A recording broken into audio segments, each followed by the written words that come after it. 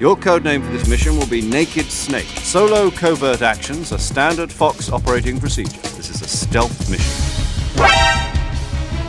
Snake, don't forget this is a covert operation. There are lots of bad guys and only one of you. Snake, try to remember some of the basics of CQC. No, it's called CQC, a basic form of close quarters combat. He and I developed it together. Hey, Snake, since when did you learn how to use CQC? I got the training back when I was in Foxhound. Snake, is there anyone you like? Someone special? It's nice, isn't it? Being alive. Come on. Let's enjoy life. The shadowy was a major threat. That thing could corner like you wouldn't believe. Built pretty tough, too. So you were the one who took it down. I get it. First I destroy the radome. That will force him to open up the pilot's seat. Right! Look after Snake. He's the toughest son of a bitch I've ever known.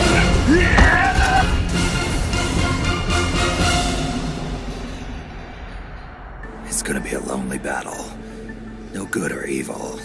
No winners or losers.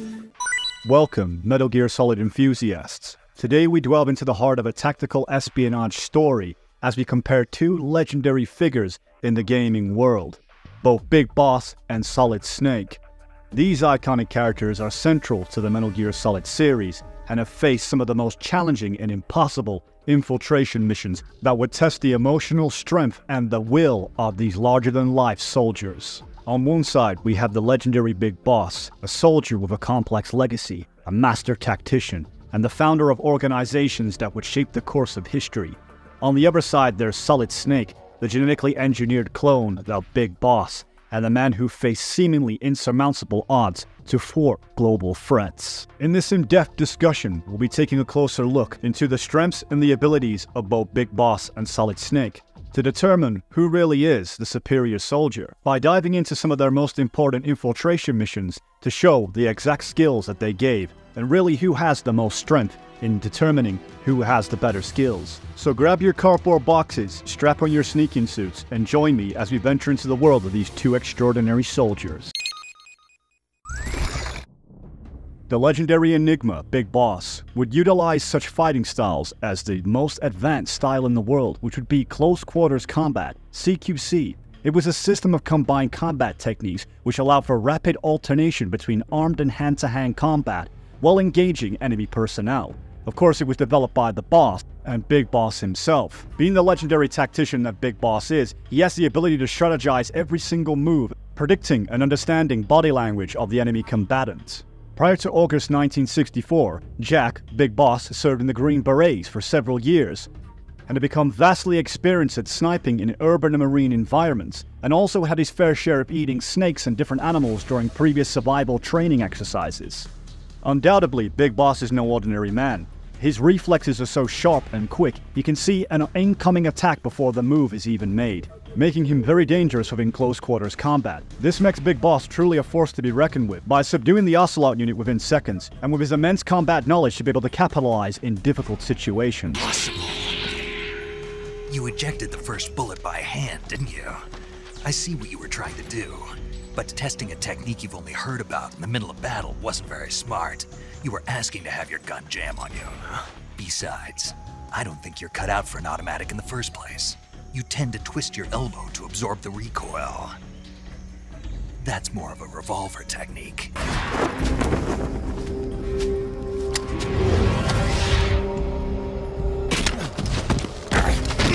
Big Boss's combat experience would only grow larger within efficiency, as fighting the boss herself, who is the renowned mother of the Special Forces and the leader of the Cobra unit, would be the master of the CQC techniques.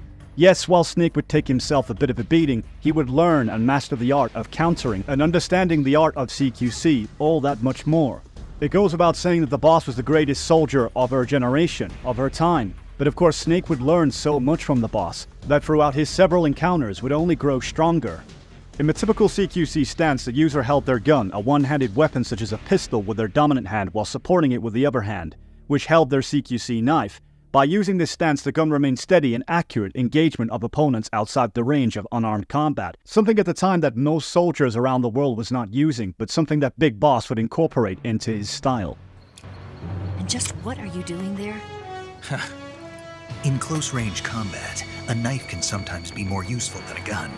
By doing this, I'll be able to hold a knife at the same time and still keep the gun steady. That way, I can instantly switch between a gun battle and a knife fight. The combination of mastery of technique and ability, Snake would be able to overthrow bigger and larger opponents through quick wit and skill to be able to disarm opponents such as Volgin. What was that? Some kind of judo?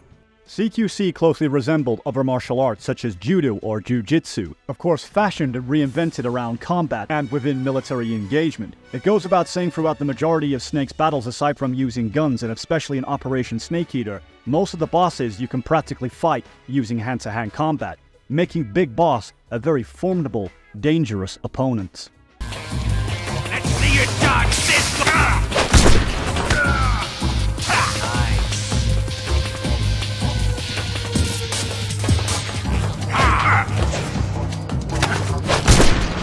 And at the very end, in the closing chapter of Operation Snake Eater, Big Boss would then face the boss, in what seems to be the final battle to prove who can be the one true boss.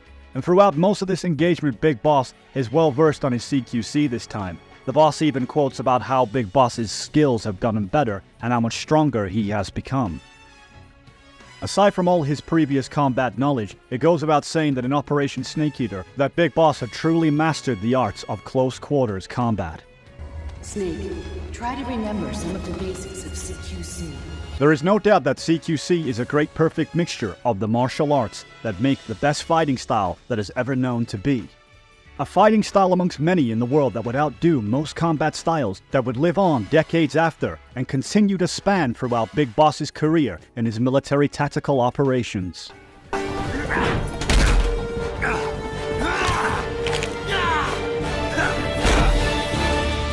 Throughout his career, he would show no signs of slowing down, through consecutive means of CQC to take out several opponents at once. Age doesn't slow Snake down one bit. Excellent, Snake. Age hasn't slowed you down one bit. There's no doubt that Big Boss is the greatest legendary mercenary of all time. And with this age brings around a sense of knowledge and wisdom. And even with this age, he hasn't lost that sense of speed and ability to be able to take his opponents out quickly in a matter of seconds. With Big Boss being in prime physical condition, which is clearly noticeable within Ground Zeroes, as we can see his peak physical condition, he is in good health. And incorporating new combat styles such as CQB by using means of kicks and punches alongside different karate styles. His physicality, his mentality, it goes about saying that in Ground Zeroes he's definitely probably at the most strongest he's been here in terms of his hand-to-hand combat and being able to throw enemies around like a feather. Definitely think it goes about saying that Big Boss is at the core peak of his prime at this point. David, aka Solid Snake, the son of Big Boss, would make his way into the military. David was introduced to the Green Berets just like his father as a teen. Solid Snake joined Big Boss's Special Forces unit, Foxhound, during which time he had received the codename Solid Snake. While going underground, Foxhound's training regime became high-altitude skydiving logistics, closed-circuit, open-circuit combat diving, and free climbing. Big Boss personally trained him in the use of CQC, and taught him all the techniques and the importance of having the will to survive on the battlefield. It's really questionable, and it's up for debate, if Big Boss actually taught Solid Snake everything he knew. In the beginning stages of Snake's career, he wouldn't use the techniques and skills of CQC, in a sense more using the skills of CQB. Advanced CQB techniques were first introduced into Metal Gear Solid as a means of fighting unarmed. The player can either beat up the enemy using a combo of punches and kicks, throwing them on their back after grabbing them, or placing them into a chokehold. In terms of in-field experience, it goes about saying that Big Boss has had widely more experience in terms of putting it to good use. That's not to say that Solid Snake couldn't use CQC, it was more his moral compass and his feelings towards Big Boss. He felt because Big Boss had betrayed their unit, he said it didn't feel right to use it, using a technique taught by a traitor. Hey Snake, since when did you learn how to use CQC? I got the training back when I was in Foxhound, but I never used it in actual combat. You had those skills all this time and never used them? Why? The man who taught me was my former commander in Foxhound. Big Boss? Never felt right using a technique learned from a man who betrayed his unit. Thinking back, CQC as a concept was way ahead of its time. Nobody was using it yet. Not the Green Berets, or the SEALs, or the CIA paramilitaries. In Metal Gear Solid 4, we've really come to understand why Solid Snake really is the legendary soldier of his time. To be able to use CQC, considering that he doesn't have much experience with it in the field, and come back after all these years to use it, and dare I say, was more impressive in terms of his own father in taking out several units than the Ocelot unit themselves during Operation Snake Eater. Not only is Big Mama's unit probably way more advanced than the likes of the Ocelot unit in terms of combat, it's the very fact that at Snake's age and given on his health and condition, that he effortlessly picks apart the entire unit by disarming them and making sure that they pose no threat.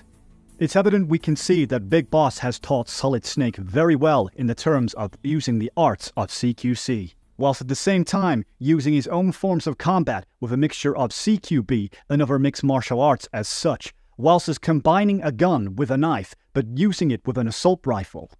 By using his genius strategic mindset to be able to use one soldier in particular as a body shield. There is no doubt when it comes to CQC that Solid Snake is up there with the best. Very impressive, CQC, Snake.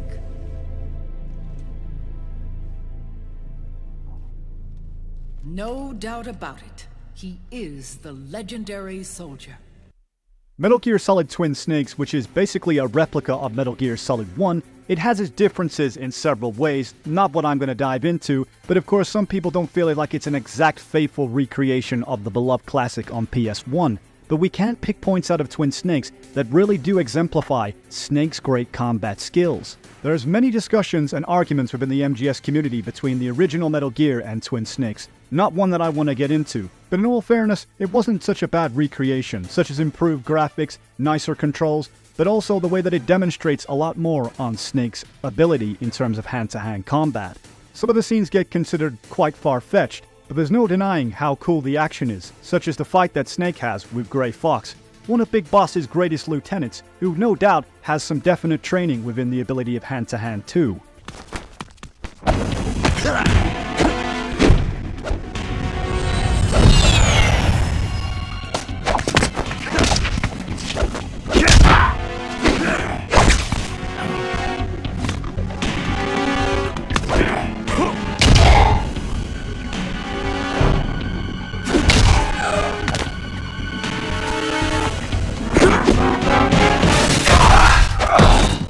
Even without the use of CQC, Solid Snake can throw hands. With the final battle against Liquid, you get to see a more spirited approach on how he would fight in a street fight. With each several punch and kick, there is no doubt that Solid Snake really makes it count, landing devastating blows that literally lift people off their feet.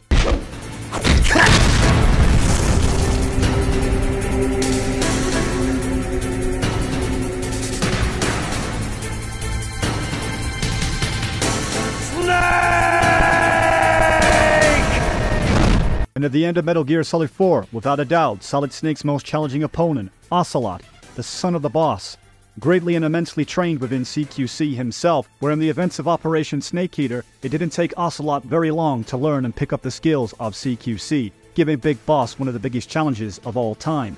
This would definitely be the legacy moment that would define really who was the master of the CQC within the living age of those who still carried the art of such skill, not no cheap imitations. This really was a true fight to the death, a real spirited war between two warriors, and definitely by far the biggest challenge that Solid Snake would face. Metal Gear Solid 4 is a true testimony of how damn good Solid Snake's skills really were in hand-to-hand combat. Usually a lot of great people who are very talented have great skills that they are a little bit rusty with. This just really comes to show, just like father and son, these are no ordinary men to begin with, carrying out only what super legendary soldiers are capable of doing. With Ocelot even remarking just how much like Snake is like his father, Big Boss. Just like your father.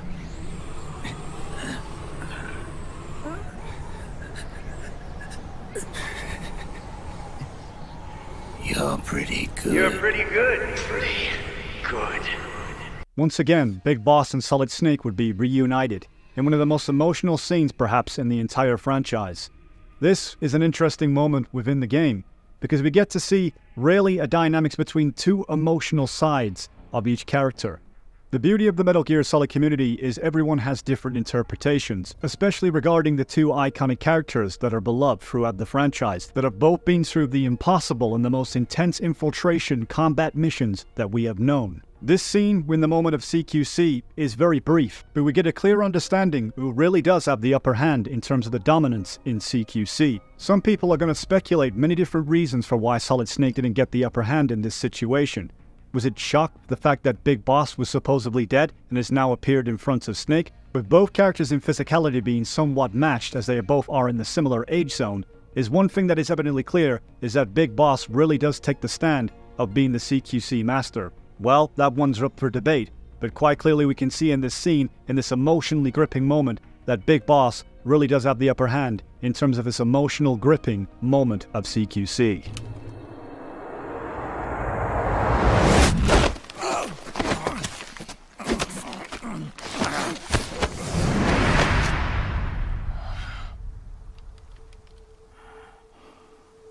Let it go, my son. I'm not here to fight. Or should I call you brother? What? It's over. Time for you to put aside the gun. Both characters naturally are not within their prime. They don't have that youthful energy that they once did. But one thing is for certain, is that both of these characters are masters of the hand-to-hand combat techniques. And it's absolutely undeniable, given how throughout all the Metal Gear games in the franchise, the storytelling is truly amazing. Big Boss has accomplished 4 infiltration missions in his entire career. Starting with Operation Snake Eater, noticeably it takes place within a jungle. This might be Big Boss's most challenging and yet impressive infiltration mission, and would have to survive this harsh, difficult environment for approximately 4 days. At the beginning of Snake's objective to rescue Sokolov, it's quite difficult as he has to overcome swamps that are bottomless to the pit. Snake, be careful of that swamp. What's dangerous about it? It's a bottomless swamp. A bottomless swamp? Yes. The mud in that swamp is highly viscous. And then of course we have crocodiles that seem to be lingering around, that are not afraid to snap and bite you. But be careful when capturing an Indian gavial. Normally they're cowardly creatures, but the ones in the forest there are belligerent. Apparently they attack humans. What do you mean? They weren't the direct subject of any serious research, but some think they may have become violent as a side effect of the atomic research that was conducted nearby. Operation Snake Eater really is a true test of survival. The guy didn't pack any Lunchables, so everything that he has to find is within the jungle in terms of surviving. There's a vast selection of what Snake can find out there to eat, all of which have different impacts on how they affect your stamina gauge. It's important to note that even though this is an infiltration mission, sneaking in the forest poses a challenge in itself, for both having to eat to survive and to avoid dangerous poisonous creatures.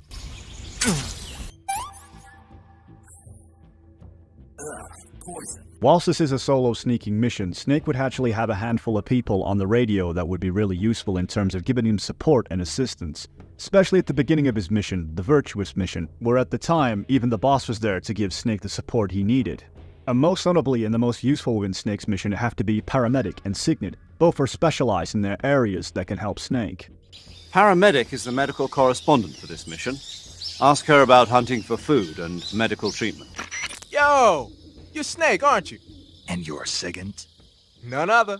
I heard that you're an expert on weapons, equipment, and cutting-edge technology. Close. Huh? I am the expert on weapons, equipment, and cutting-edge technology. Within these jungles in the Soviet Union, it is truly harsh. The environment is dense and teeming with wildlife and harsh weather conditions. There's always something that poses a challenge and a threat, and that isn't just enemy soldiers. It could be something as simple as having leeches attached to you.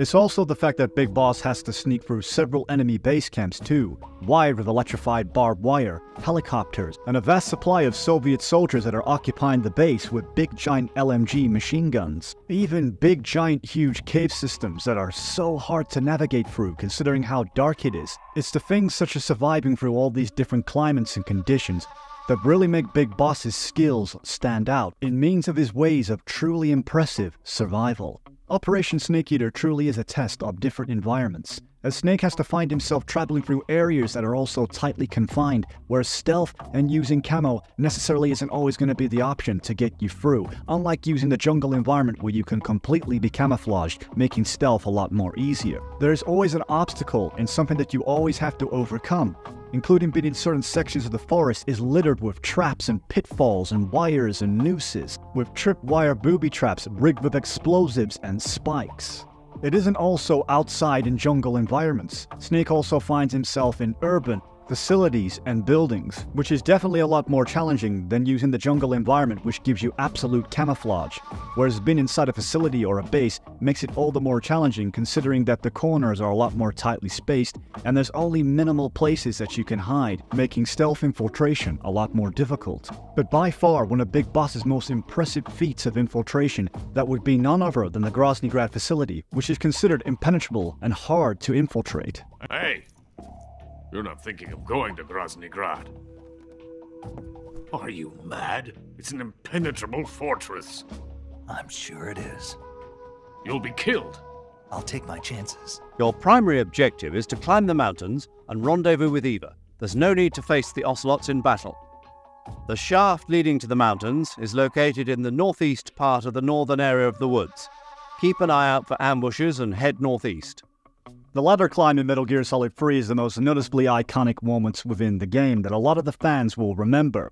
It's unique, and of course the climb itself takes approximately 3 minutes and 30 seconds to climb. What makes Operation Snake Eater so intense is that it's a race against the clock to save the world from all-out nuclear annihilation.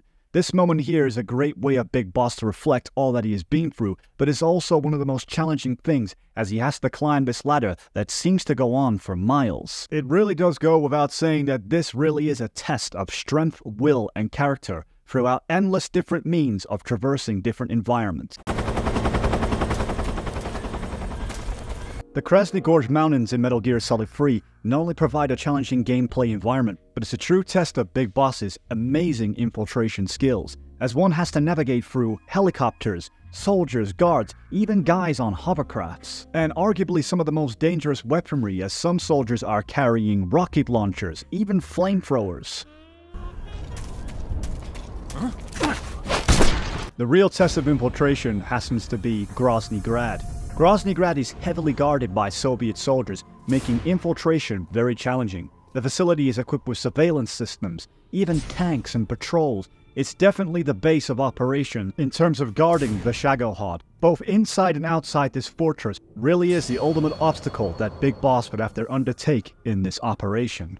It evidently proved massively challenging for Big Boss, as he would find himself inside the Groznygrad prison. The facility is massive and widely vast, and in terms of accessibility, one needs code clearance in order to get to certain sections and locations. But with the brilliance of Big Boss's intelligence to being able to escape the prison, and without any equipment whatsoever or camouflage, and being severely injured with one of his eyes missing, it appeared that sneaking out was more difficult than sneaking in, as there are spotlights everywhere, and not to mention dogs too with a keen sense of smell. Big Boss maintains peak physical fitness, allowing him to traverse through obstacles and climb structures that most soldiers couldn't handle. His mental toughness, his patience and mental resilience, and the ability to handle stressful situations, Big Boss's experience in the field, and his ability to remain focused under pressure contribute to his success as an infiltrator.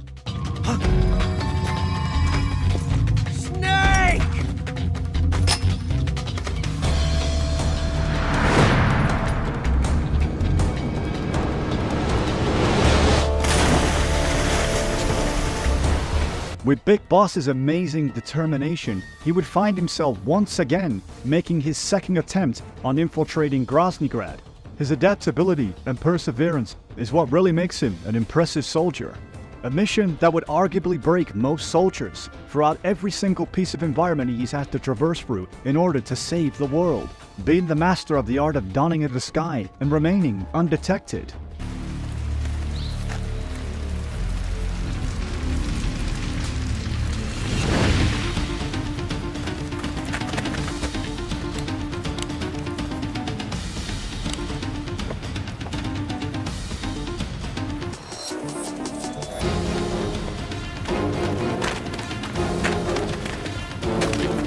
And if it doesn't get any more impressive than all of that, the very fact that Big Boss has amazing exfiltration skills after being hunted by a massive hunting party, where he has to look after both himself and Eva, who is massively wounded, along with Snake himself. Including the very fact that he also has to go out of his way to hunt for food at the same time whilst being hunted in order to make sure that Eva has enough energy to keep up. Operation Snake Eater really exemplifies why Big Boss is one of the greatest soldiers that ever lived, with a mission that had an inseemable amount of odds that Big Boss would overcome, and a mission that means the very fate of the world hanged in the balance of this one man, would be the legend and the story that would serve on throughout generations, that would arguably be one of the toughest infiltration missions of all time.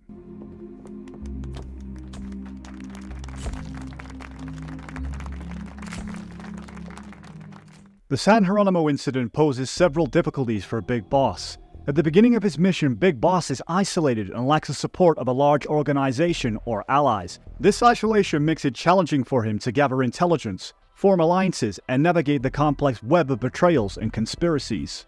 And to add to the fact that he doesn't have the equipment that he did in Operation Snake Eater, limited to only a MK-22 tranquilizer and a Fox unit sneaking suit, stripping him of the vast set of equipment that he once had before. Just limited with no camo gauge, having to use the environment wisely in terms of sneaking instead of relying on camo. San Geronimo is heavily guarded by enemy forces, including soldiers and advanced security systems. Infiltrating the facility requires stealth and great evasion and the ability to overcome various security measures. In Portable Ops, Big Boss needs to recruit soldiers to his cause and build an army from scratch, convincing soldiers with his charisma to defect to his side, which involves strategic planning, rescue missions, and persuasive skills. The recruitment process is essential for strengthening his position and facing the challenges ahead.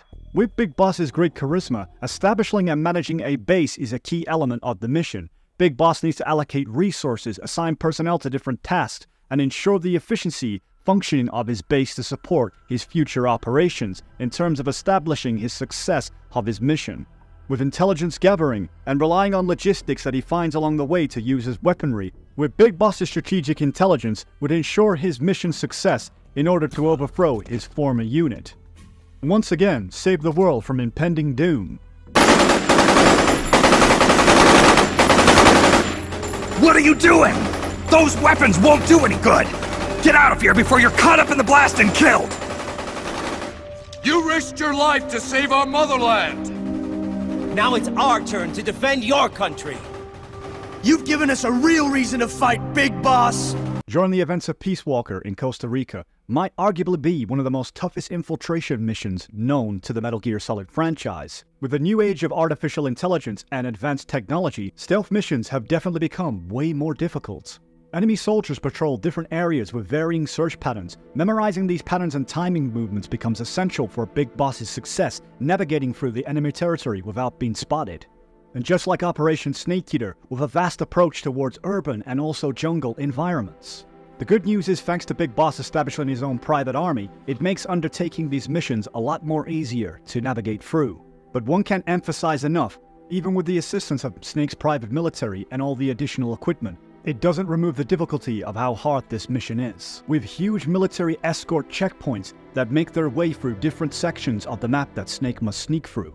Makes it all the more difficult considering that there's armored vehicles and armored soldiers, and all of this whilst remaining undetected. Peace Walker introduces enemy vehicles, that including tanks and armored personal carriers, which can patrol all different areas. Dealing with these vehicles requires careful planning and may involve using heavy weapons or laying traps, and a great deal of guerrilla warfare tactics. In Costa Rica, it features larger groups of enemy soldiers compared to previous titles, increasing the challenge of remaining undetected. Each different soldier has their own special unique ability, such as weapons and better supplies of military uniforms as heavy armor, making it trying to land a headshot a lot more difficult as you can't pierce through the armor. With each single unit and soldier being assigned to their special class in different designated areas that are suited to their skill sets given on the environment and task that they have been given. Throughout every majority of the Metal Gear franchise, there hasn't been a wide variety and selection of enemy personnel than Peace Walker. Amanda's crew calls the outdoor ones patrolmen, and the indoor ones guards. They might look like they're just out for a stroll, but don't be fooled. They're sharper than they look. Obviously, they can hold their own in combat. And with body armor, it'll be even harder to take them down. Amanda's crew calls them commandos. Unlike the patrolmen, these guys will actively, relentlessly track and hunt you down like hounds. Hounds to hunt a former foxhound. Bring it on. Also, be aware that commando gear includes body armor, so don't think you can deal with them by going in guns blazing. There's one type of commando you really need to watch out for, and that's the kind toting shotguns. They can take a few hits and still keep charging you. And believe me, you don't want them closing in between those shotgun blasts.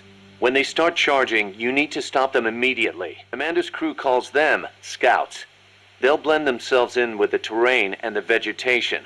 Then when they see you, they'll swoop in. They fight pretty much like commandos, and will use clearing techniques to flush you out. In addition to wielding normal weapons, the scouts also carry wires. Sounds like these guys know their CQC. Could be. We've been getting reports of CQC attacks being blocked by wires. Ghillie suits.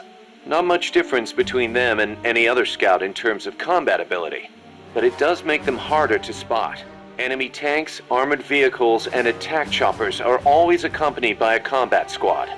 The soldiers aren't particularly tough on their own. What makes them formidable is how well they work together as a team. As if you didn't have enough to worry about with the machine. Enemies carrying shields can be a real pain in the ass. To hear Amanda tell it.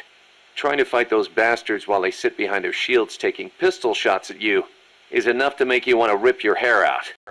And it's not just soldiers that Big Boss has to contend with in his mission, also flying kidnapper drones with machine guns installed. Metal Gear Solid Peace Walker exemplifies exactly why Big Boss is the master of stealth infiltration, for throughout the years with advancements within technology and equipment, it makes stealth infiltration very difficult, one that Big Boss can obviously overcome. Snake, you can forget about civil liberties where you're headed.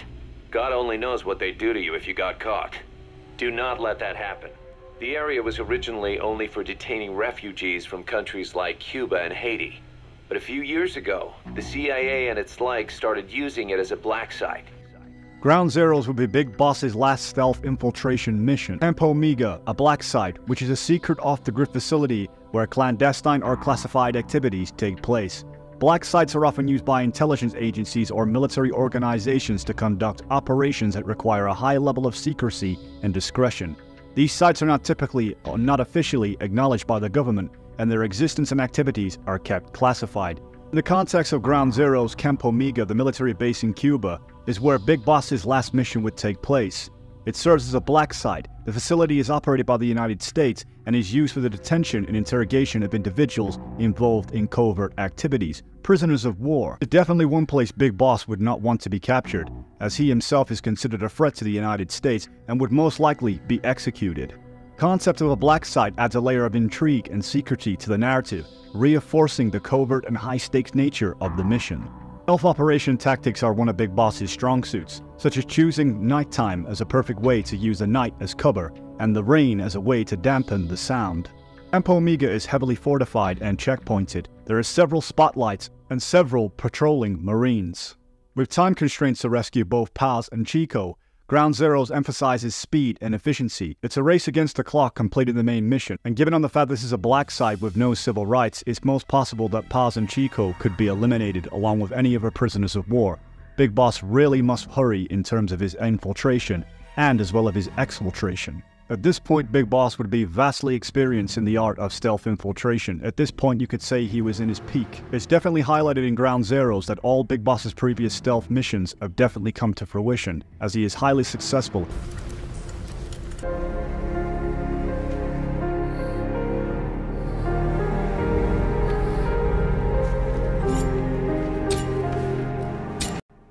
Ground Zeroes is quite a big and expansive map, and the entire time that Big Boss must exfiltrate, he is carrying somebody on his shoulder to safety. Given on Big Boss's physicality, he makes it look easy. Big Boss is truly a great testimony to exactly what it is to be a stealth infiltration master and an expert at the arts of sneaking. And Ground Zeroes would be a great way to end the legacy and the chapter of one of the greatest soldiers of all time.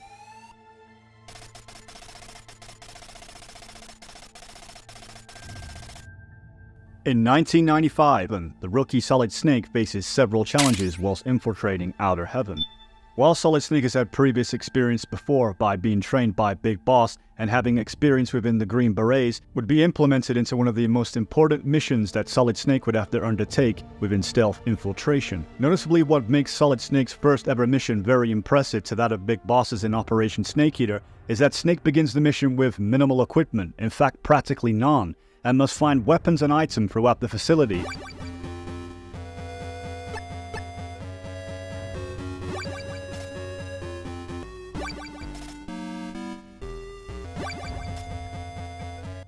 Outer Heaven is a maze-like complex with multiple floors, secret passages, and hidden rooms. Solid Snake must explore and familiarize himself with the layout, all while avoiding detection from cameras and traps, and also soldiers, all to uncover the true nature of Big Boss's plans. One has to take in mind how impressive Solid Snake's skills are, being so young and already in his first infiltration mission, which poses so much more of a challenge than the likes of his father, is also the fact that Outer Heaven is designed in a way that is not like any of the ordinary military base. Being Big Boss's fortress, it goes about saying that the way that it is designed is to keep people from sneaking and infiltrating from within and from outside. Within eras comes military advancements within technology, all within means of security and surveillance, also including vicious dogs that are no doubt trained to kill. Solid Snake really had a lack of briefing before his mission, and even that of communication, as his lead commander, Big Boss, was deceiving Solid Snake and was really misguiding him.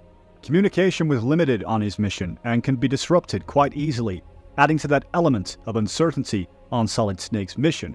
Of course, Solid Snake would have to require allies after going through the facility and rescuing several people to uncover information that he needed in intelligence gathering to complete his mission. Unlike Big Boss, he didn't have much information to go on and was practically blindfolded and short-sighted on what he had to do to carry out his mission. Considering this is Solid Snake's first important stealth mission, this is truly impressive to know that he has to navigate around all these different obstacles whilst rescuing several people to uncover the truth behind his mission, with no intel or weapons and having to procure everything on site. Outer Heaven outweighs any fortress and military complex known in the world. Of course, is massively renowned throughout the Metal Gear franchise, as several characters from within talk about the importance of this infiltration mission.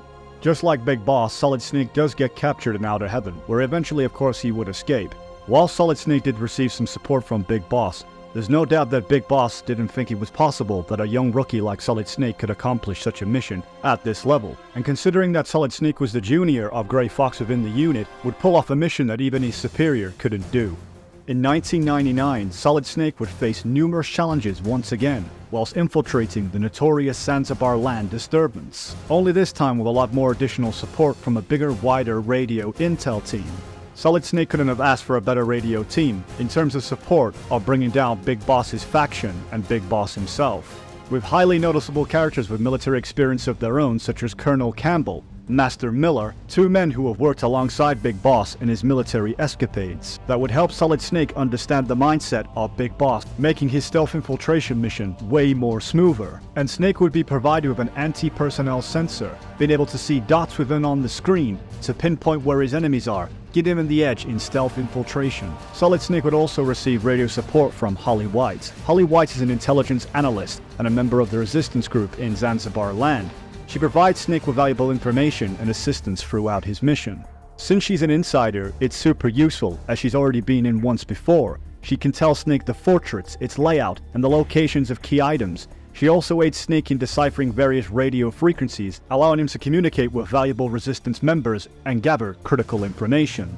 Solid Snake is the ultimate opportunist, taking advantage of any way that he can take cover in his stealth operation missions, including that of the ventilation ducts. Yes, while Zanzibar may not be as challenging as Outer Heaven, it still serves as a challenge having to sneak past sentries and find key items, but with the support of Holly White, Finding such objects and weaponry and all different kinds of equipment just becomes a little bit more easier for Snake to complete his task with efficiency. Aside from mostly urban environments which Solid Snake is used to sneaking in, he's also proved that he's capable of sneaking in more jungle-like environments, given on the fact that Zanzibar is based in Africa. Even sneaking past the Green Berets, which are known for their special training in unconventional warfare, foreign internal defense, and direct action operations. Even traveling through dangerous swamplands, where the wrong step could land you at the very bottom of this pit. Solid Snake's level of adaptability is just like that of Big Boss. Solid Snake's maneuverability and agility is vastly improved. The evolution of his military prowess is clearly demonstrated here in Zanzibar. And having to get his hands dirty, literally, by swimming through an entire sewer system, a lot worse than what his father had to do in Operation Snake Eater, going past mines as he crawls past layers and layers of excrement. There is no room for error in this mission, with tight spaces and corners and sensory beams tracking your location if you get spotted, including the good old surveillance cameras that have made a return from outer heaven. All of this poses a real test for infiltration. And it looks like the cardboard box doesn't fall too far from the conveyor belt. Just like Big Boss, Solid Snake would utilize the ability to hide in a box, jump with inside cargo trucks to transport himself around Zanzibar, as well as using conveyor belts. Solid Snake would have a vast array of people he could speak to on the Intel radio, of course one of those being Jacobson. Jacobson was a zoologist and an international authority on endangered species. Brilliantly enough, Solid Snake would encounter a Zanzibar owl, in which he would use that owl through means of intelligent stealth infiltration in order to access a part of the fortress that he needed to get through. One thing all this demonstrates about Solid Snake is that he's capable of living up to the legend, Big Boss, in terms of stealth infiltration missions and using his initiative to get past certain objectives, and using local wildlife to assist him, just like Big Boss would do in Operation Snake Eater. Without no doubts, of course Solid Snake would complete his mission with flying colors, with his first 2 infiltration missions being an absolute success. Even with against all odds, always found a way to succeed. As usual, this is a one-man infiltration mission. Weapons and equipment OSP? Yes, this is a top-secret black op. Don't expect any official support. And by far, Solid Snake's most renowned mission of all time, the infiltration of Shadow Moses Island. The one thing that Solid Snake could master a lot better than Big Boss throughout his infiltration missions was to truly handle the mission solo. Yes, whilst at times Solid Snake did get support, he had to procure most of his weapons within the mission. Unlike Big Boss, which usually started most of his infiltrations with plenty of weapons and camo. And not to mention the fact that Big Boss also had a private military outfit that could supply him with ammunition and all kinds of equipment at any time he needed it. At this point, word has gone out from several people within Snake's radio unit and across people in the military world how much of a legendary mercenary at this point Solid Snake truly is. Nice to meet you, Snake. It's an honor to speak to a living legend like yourself. Noticeably, Solid Snake wears a specialized sneaking suit during his infiltration of Shadow Moses. The sneaking suit is designed to enhance Snake's stealth capabilities. The suit covers Snake's entire body, including his torso, arms, and legs. The full body coverage minimizes exposed skin, reducing the chances of being detected by thermal sensors and infrared cameras. The sneaking suit is made from advanced high-tech materials, offer both flexibility and durability. The material provides Snake a balance of protection and agility during stealth maneuvers. Solid Snake truly is a minimalist and does not need to be overcumbered with equipment. The stealth suit that he has is a perfect piece of equipment to protect him from the harsh environment that is Shadow Moses, which is hyperthermia type temperatures, which is perfect for his stealth infiltration. What's sneaking suit working out? I'm nice and dry, but it's a little hard to move. Bear with it. It's designed to prevent hypothermia. This is Alaska, you know. Take it easy, I'm grateful. A lot of the soldiers that Solid Snake faces in Shadow Moses carries the genetic DNA of the legendary soldier Big Boss, known as genome soldiers. These soldiers were genetically engineered to possess superior physical and combat abilities. Genome soldiers exhibited enhanced strength, agility, reflexes, and combat skills. They were considered a formidable adversaries on the battlefield. Whilst they might have carried all the genetics of Big Boss, one thing they did lack was the experience and combat virtue of that of Big Boss. But one thing is for sure, they are one of the toughest patrols within the Metal Gear Solid franchise, with their quick wit and very sharp senses. That place is filled with gas. Also, the floor is electrified. First, destroy the high voltage switch. It's the switchboard on the northwest wall. But how? I can't reach it. Use a remote-controlled missile. Shadow Moses, like every other infiltration mission thus far, poses a difficult threat, such as the floor being electrified, and also the place being full of gas. No, not that kind of gas, the gas that can kill you. One other thing that made Snake's infiltration mission very difficult was the fact that not everybody within the intel team that he had on the codec was necessarily reliable. The Campbell was taking orders from the likes of the higher executives that really just wanted to use Snake and then be done with him after he had completed his mission. Of course, he would meet other characters along the way such as Otacon, who would massively assist Snake within his mission, alongside Merrill and of course Gray Fox. Solid Snake's no stranger to petting doggos. Being a musher himself, he used to have sled dogs. But of course, the wolves out here are wild and dangerous. But if you're really smart like the voice box, you've got a cardboard box at hand. And clearly you've got a good taste, because what other way to infiltrate a base than using a cardboard box? And with Shadow Moses being the third infiltration mission really shows how amazing he truly is, for being considered the weakest genetic clone and defying the odds of his genetics. And just like his father, saving the world from all-out potential nuclear fallout. While Solid Snake might not be as charismatic as Big Boss, there's one thing for certain: his tenacity and will to carry out a dangerous mission is respected worldwide. Try to avoid confrontations. Our goal is to collect evidence on Metal Gear development and expose it to the world. It would be best if you could get out of there without alerting anyone. Don't worry, I know the drill. We're not terrorists. Very good. Don't you forget that you're part of Philanthropy now, an anti-Metal Gear organization and officially recognized by the UN. Recognized, but still fringe, Otacon. The legendary hero Solid Snake would once again be tasked for a solo independent sneaking mission based around his own ideals of being part of Philanthropy. At this point, Solid Snake has definitely submitted his legacy as being one of the greatest stealth infiltration experts of his time, in means of infiltration intelligence gathering, infiltration rescue, and infiltration sabotage. Unlike Big Boss, who had a huge dependency on his military outfit, as being a private military nation which would naturally draw too much attention in terms of remaining ghost and stealthy. Solid Snake impressively didn't rely on the fact that he had to use a number of soldiers to aid him on his mission, just his own small philanthropy group, such as Otacon and Natasha Romanico, which demonstrates Solid Snake's self-dependency on completing a high-ranking mission, without the means of much equipment or any kind of military backup or personnel.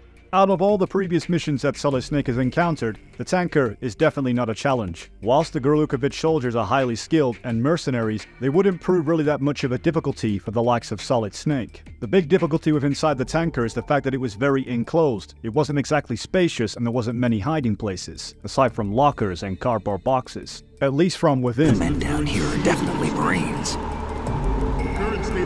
If the deck is sealed off, they have no way of knowing that the ship's been taken over. I'm not interested in fighting these guys. The weapons won't do me much good here. Can you see Metal Gear? No. I'll have to go around to the bow. They have some serious defenses here. I doubt the recent arrivals want to blast their way through the Marines either. Wonder where they're headed? I don't know. Not the beach, that's for sure. And how can we not mention one of the most impressive things within Solid Snake's solo sneaking infiltration missions is the very fact that he had to sneak against several armed guard Marines to provide proof and leak information of the new prototype of Metal Gear Ray, whilst also working under pressure without losing his composure to gather the evidence he needs for his mission. Shadow Moses incident during the Sears administration. The current state of nuclear proliferation is a direct result of that event.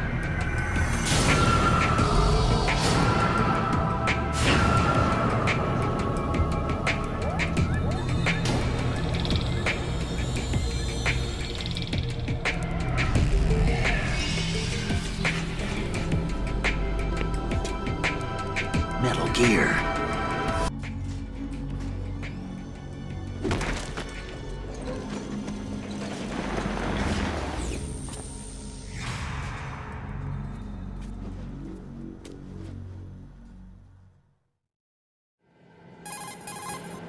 Colonel, there's definitely another intruder in here besides me. That's not a possibility. Not a team. Looks like a solo job. One man. We may not know who he is, but he managed to take care of every sentry in the area. They're all out cold. Whoever he is, he's got some skills. Solid Snake's appearance in the Big Shell was highly impressive. It means of using disguise and different tactics in order to disguise himself from the Patriots whilst infiltrating the Big Shell. Aside from the very beginning through sneaking through the oil fence and going all the way up the elevator, Snake also disguised himself as a US Navy SEALs to infiltrate further within the big shell. He uses the alias of Irgois Pliskin and wears a SEAL uniform to move through the facility without arousing too much suspicion. Once again, this mission wouldn't pose too much of a challenge for the likes of Snake, as he's highly experienced within these kinds of missions, unlike Raiden. Of course, Solid Snake would assist Raiden within his mission, even means of defusing the bomb under a time limit while sneaking around the entire big shell. All of this whilst obtaining valuable information about the terrorists behind said incident within the big shell, all in means of great intelligence gathering, and also whilst helping Otacon rescue the likes of hostages whilst remaining undetected. And most impressively, would also fake his death after the tanker incident by using the body of Liquid Snake, adding to that extra layer of showing exactly why Solid Snake is a genius and can think ahead. In order for him to infiltrate his mission, how could possibly Solid Snake be there if he's dead? Truly is a mastermind behind techniques and skills in order to fool his enemies in order for infiltration. They said you were dead. No, not me. There are still too many things I need to do. What about the DNA results from that body? That was Liquid's body. He and Snake are identical on the genetic level. Liquid? A deception, for our own protection. Solid Snake's final mission. The entire world rests on the fate on this one man's military expertise. Who else would be capable for such an intense task? In the world of nanomachines, where things are so much more highly advanced, stealth infiltration missions have never become any more challenging in a world consumed by battle. Already at the very beginning of Snake's task, Snake is faced with geckos, which walk on two legs, which grants them with a high degree of mobility and maneuverability. Also, the gecko's limbs are equipped with sharp blade-like appendages. These limbs can be used for close-quarters combat, slashing enemies with precision and speed, killing their enemies in one blow. Not just to mention that the geckos are also equipped with advanced sensor systems and targeting capabilities. These systems enable them to detect and track enemies, making them efficient hunters on the battlefield. And the battlefield consists of many problems and obstacles that Snake must face, not just man but machine alike. Also, what makes Solid Snake's mission very more impressive in Metal Gear Solid 4 is the fact that this guy has accelerated aging, but would still impressively perform at a high level in his stealth infiltration operations. In a good portion of Solid Snake's mission, he comes across PMCs, which are highly advanced within technical innovation of weaponry, and also the very fact that they carry cybergenetic enhancements, which give them strength, speed, and resilience, making augmented soldiers formidable in combat. Aside from the PMCs having great military experience and backgrounds, the PMCs are also fitted with nanomachines that make them work together as a unit and highly efficient, unlike any other soldiers within the Metal Gear franchise. This data is monitored at HQ to enable command to make quicker, more precise, more rational decisions. It also enables crisis management for each individual soldier. It's being used by the US military, by state armies in allied countries, by PMCs. Even police agencies are starting to adopt it. Unless they agree to implement the system, PMCs aren't permitted to send troops anywhere. You've got these system nanomachines in you too. Of course. Our unit plays by the rules, same as everybody else.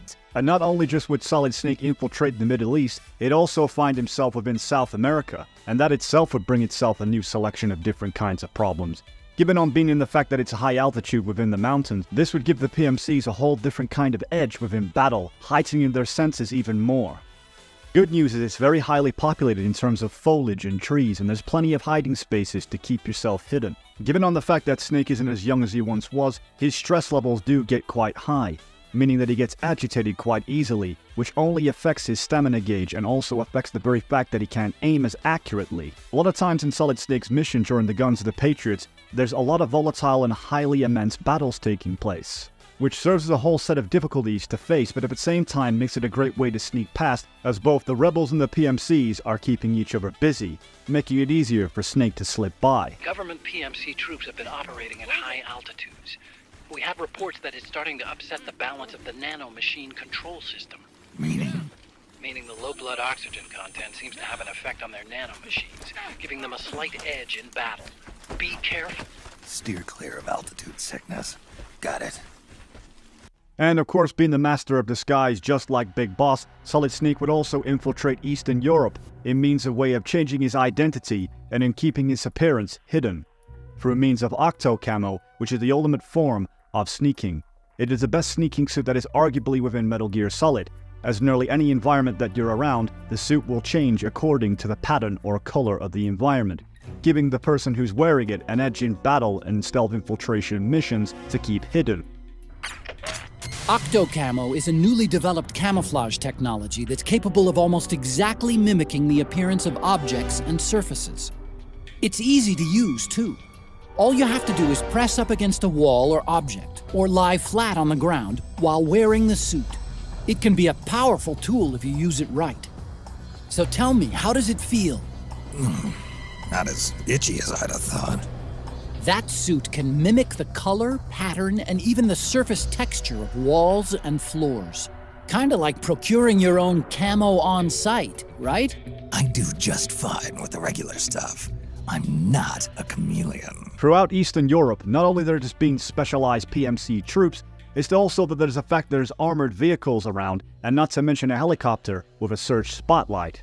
Even with the advanced sneaking suits such as Octo Camo, the infiltration still poses a challenge.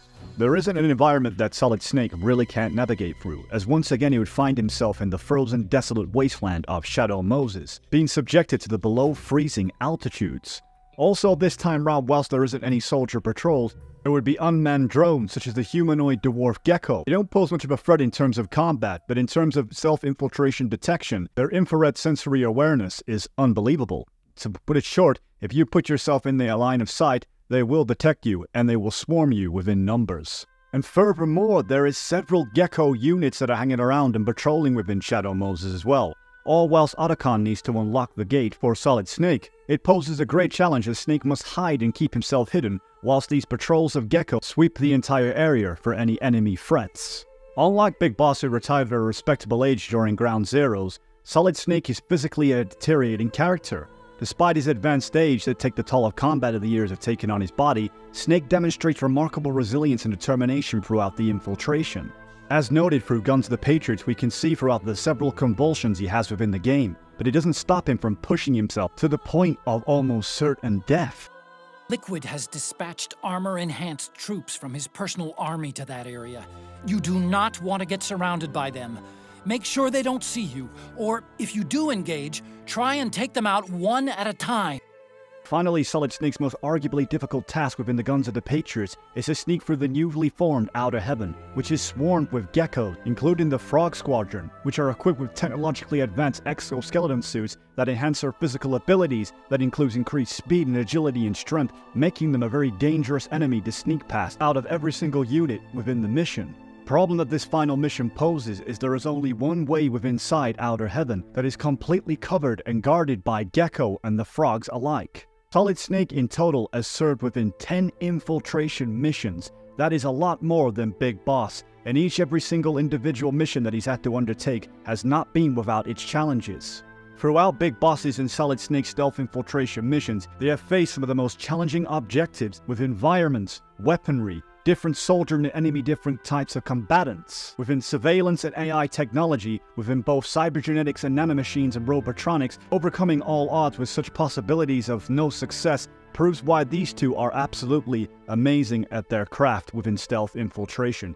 It goes without saying that both Big Boss and Solid Snake have had an incredible lineage when it comes to their sneaking missions. With their military experience and prowess, that does set them apart from each other, but at the same time what makes them unique is the very fact that they don't have their own style in order to carry out such tasks.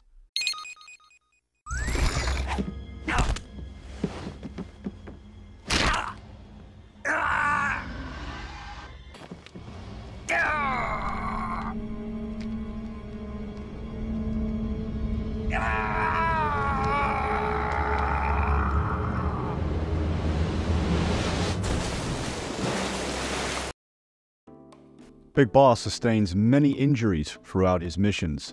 The injuries occur when Snake falls off a bridge by the boss throwing him off. Specifically as a result from the fall from the bridge, Snake suffers from broken bones, with all kinds of lacerations and bruises. From the great height that Snake got thrown, luckily the water underneath was definitely deep enough to catch his fall. But falling from that height, anybody knows it's like hitting concrete when you hit the water. Aside from Big Boss having a great deal of endurance and willpower, a part of it also could be luck, because usually that kind of fall would have killed most people.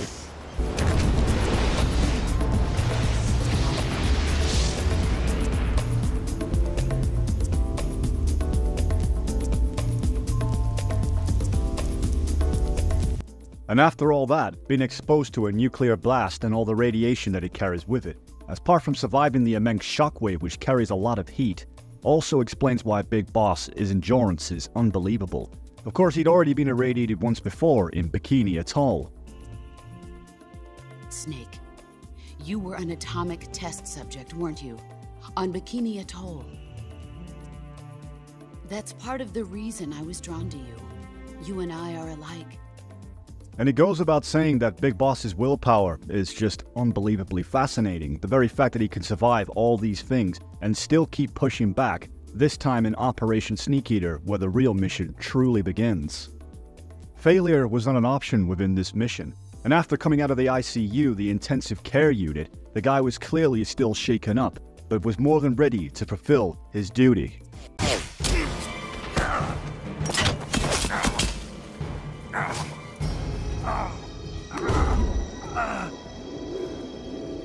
Shortly after infiltrating Granin's lab, Snake would come across the fear, where he would be shot by a crossbow bolt, but not just no ordinary crossbow bolt. This one is coated in the venom of the Brazilian wandering spider.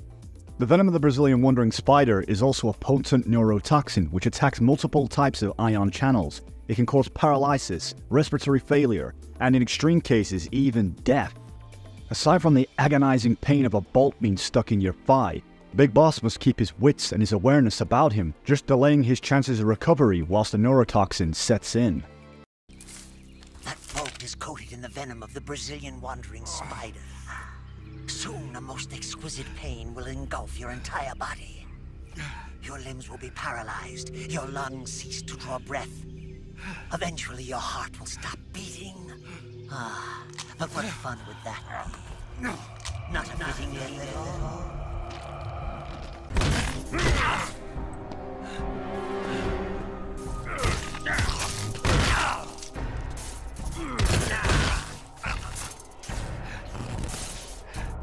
And what about the beating that Big Boss takes and all the injuries that he would sustain by the hands of Colonel Volgin, with a relentless amount of shots being taken to Snake's face, cutting him, splitting him wide open, causing instant bruising and swelling. Whilst bearing in mind that Volgin is electrically charged, he's an imposing figure. He's clearly larger and bigger, and you know that each strike that he is landing to Snake is causing extreme damage and fractures to his face. I said it once and I'll say it again, most people would not survive past the first punch. The amazing thing is that Big Boss still keeps on getting up and refuses to stay down. It's truly sickening how much of a beating that Big Boss had taken, with blood visibly all over the floor, and for this absolutely devastating beating that he would receive would eventually knock him completely unconscious.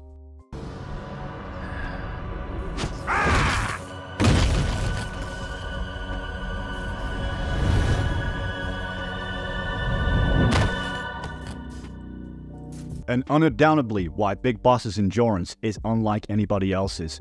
Whilst being captured within inside Groznygrad, Naked Snake would be getting hit with several punches and blows, breaking and cracking and fracturing all kinds of different places on his body. And at the same time, being hit with massive electrical shocks with tons of voltage, 10 million volts to be exact. The human body can withstand as low as 42 volts, and even then people have died at that level of voltage. What's truly jaw-dropping is the very fact that Snake is being hit by 10 million volts per shot, whilst taking that and surviving, and not giving any answers to Colonel Volgin, who wants to know exactly what Snake's objective is, refusing to break. This level of willpower and endurance goes without saying that Big Boss really is unmatched.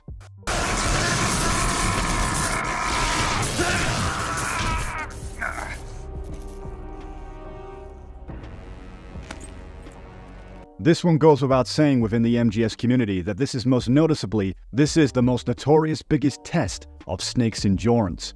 By literally losing his eye, which is also one of Big Boss's tests of pure willpower, as the very fact that throughout his mission, from then on, he'd have to use his only one eye to get through the entire objective of his mission, blindsiding him. This really does deepen the narrative of Big Boss's character for what really makes him unique and set apart from everybody else, to show exactly why it is that he can do things that most people cannot. And with all of that, you had Ocelot jamming a transmitter straight into his back, as well as the boss shooting Snake in the leg. Snake, your right eye. The cornea and the lens are severely damaged and the eyeball is ruptured. So I can't heal it, even in the survival viewer. I'm afraid not. I'm sorry, Snake. I wish there was something I could do. Don't worry about it. I can still fight. Snake!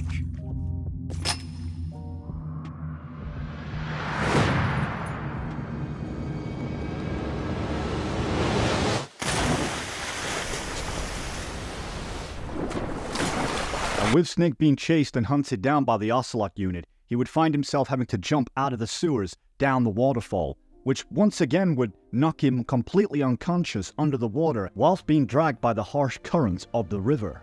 The chances of survival in this situation are none. Snake sinks further into the depths. Presumably he's been underwater for what seems like minutes. But miraculously, whilst being unconscious and dazed, he would somehow manage to hold his breath. Apart from when he wakes up, you can noticeably see that the water is starting to fill Snake's lungs, and at this point it is vital that he got out of the river in the quick time that he did.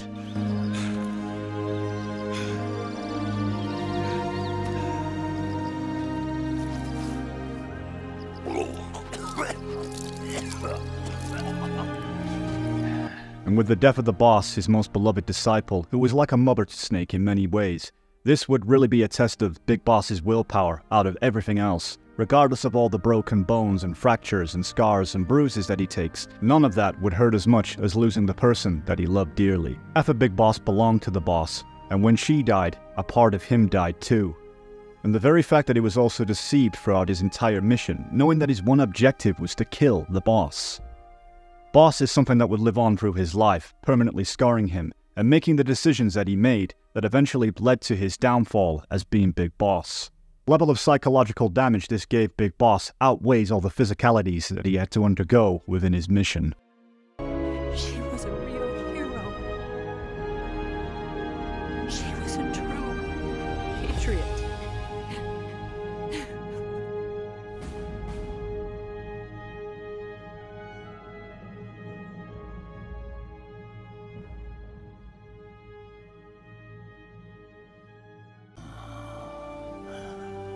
Ever since the day I killed the boss with my own hands, I was already dead. And even within Metal Gear Solid Peace Walker, Big Boss demonstrates remarkable endurance and willpower in various situations. Big Boss navigates through the dense jungles facing hostile environments and wildlife alike. But it's also the very fact as well that he has the emotional resilience, coping with the emotional burden of losing the boss and believing that she is still alive, whilst leading a mercenary group and making difficult decisions. His ability to shoulder the weight of command and continue fighting for his ideal showcases his mental toughness. Within building and leading military sans frontières, despite facing numerous challenges including limited resources and constant threats, Big Boss establishes and leads his organization. His commitment to creating a safe haven for soldiers demonstrates his visionary leadership and his level of enduring determination, including facing torture in the hands of Dr. Strangelove to find out Snake's motives for the reasons why he killed the legendary soldier, the boss. There's no doubt that his resilience has grown on him since Operation Snake Eater. You hate me? Fine. Turn it off. It doesn't change the fact that I killed her. Answer me!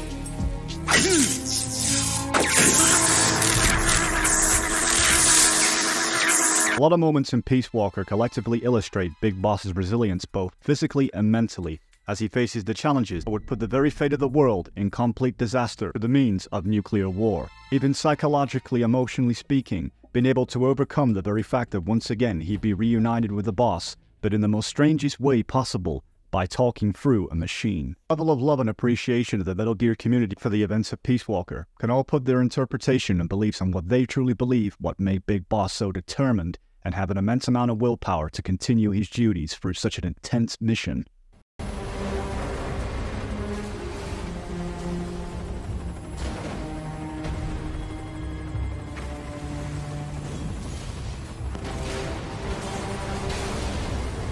With the disastrous events that took place in Ground Zero, such as the destruction of MSF, once again Big Boss would be challenged both mentally, in terms of psychological damage of what this did to him, in terms of losing half of his military unit, having to witness his soldiers die as the base capsizes and falls into the ocean beneath. His emotional self-control in situations like this shows his immense willpower, not to mention his physical strength too, by being able to take the blast that put him within a coma. It's very rare that anybody survives a helicopter crash by being placed into this coma since 1975 to 1984 during the events of Phantom Pain, having to be resuscitated to be brought back round, but being stabilized to be thrown within inside the coma. But that's not the only time Big Boss would fall into a secondary coma during the events of Zanzibar. To be more precise, after Solid Snake would defeat Big Boss, the Patriots would then put Big Boss in an induced coma the entire time that lasted all the way through up until the guns of the Patriots, and he wouldn't wake up until 2014. It's fair to say this guy got more done whilst being asleep than I have done being awake. You're lucky enough to somehow manage to put Big Boss down, but one thing you can't do is take him out. It's widely being demonstrated throughout the Metal Gear Solid franchise of the level of resilience, willpower, and endurance of Big Boss.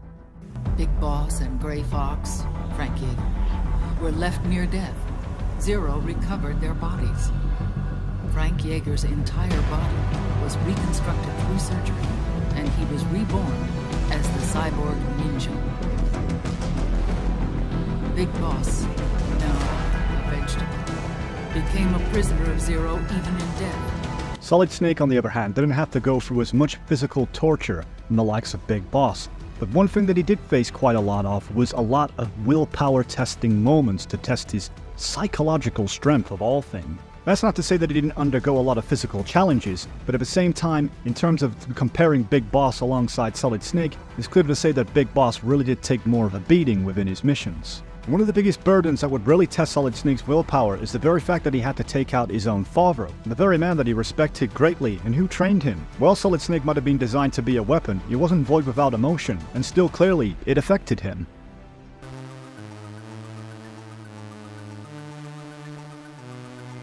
We'll find out what kind of man you really are, when the pain becomes too great to bear. Just give up, and your suffering will end. I'm going to run a high-voltage electric current through your body. If it's just for a short time, it won't kill you. You're a tough guy, Snake. Solid Snake would find himself in a vulnerable position in Shadow Moses, being at the hands of the greatest torturer within the Metal Gear franchise, Ocelot, within both terms of psychological torment and been able to use different ways of trying to extract information out of most of his targets. But one person in particular that wouldn't fold and give up into the demands, just like only Big Boss, Solid Snake would do the same, by keeping any information that was necessary to the success of the mission to himself, showing but nothing but pure willpower and an immense resilience, even whilst being electrified with thousands of volts worth of electricity coursing through his body.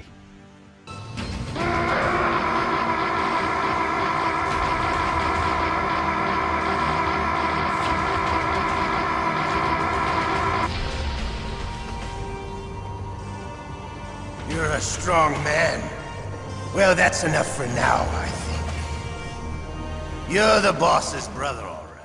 Solid Snake is a very careful military tactician. He doesn't seem to get himself in many situations where he ends up injured. He really is the ultimate strategizer, and being able to think on his feet within critical moments. His clear intuition of knowing the dangers that lie ahead gives him that edge in battle to be able to avoid tough confrontations that could land him in the ICU. Solid Snake truly is the ultimate survivalist, but at the same time he hasn't been through half as much as what Big Boss is in terms of physical endurance, but one can speculate if he really could take the level of physical punishment like Big Boss.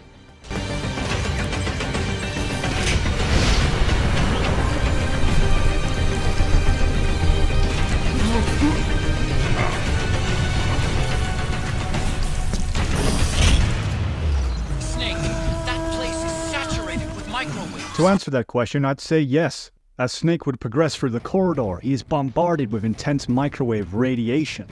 And with levels of excruciating heat, his determination would really hold no bound. The microwave corridor scene is emotionally charged, as it symbolizes Snake's final desperate push to complete his mission and save the world, despite his deteriorating health and the seemingly insurmountable obstacles in his path. It also demonstrates the level of willpower that Snake has, even going as far as willing to sacrifice himself. Going through this microwave corridor is practically certain death. Even when Solid Snake feels like giving up, he still continues to push through. That's something that doesn't come with military knowledge and abilities. That all comes down from having that warrior mentality, that unnatural sense of spirit to continue. You really don't need me to explain to you the level of endurance that Big Boss and Solid Snake carries. To determine really who has more, that's really all up to you.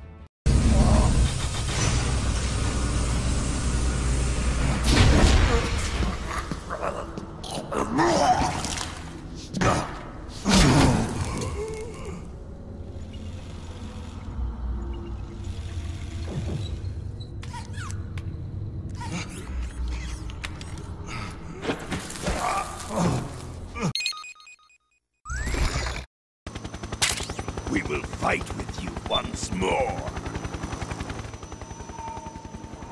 Welcome back, boss. Throughout Big Boss's missions, he would face up to 23 bosses, starting with the Cobra unit. What makes the Cobra unit very spectacular is the very fact that they are the boss's personal combat unit that was assembled by herself in 1942. These elite soldiers, with their superhuman skills and abilities, each member of the Cobra unit has a distinct role and skill set, making this unit a very dangerous foe for Snake to overcome, which he eventually would. But of course, before he would fight the Cobra unit, he would be faced with the Ocelot unit. I see. 4 of them.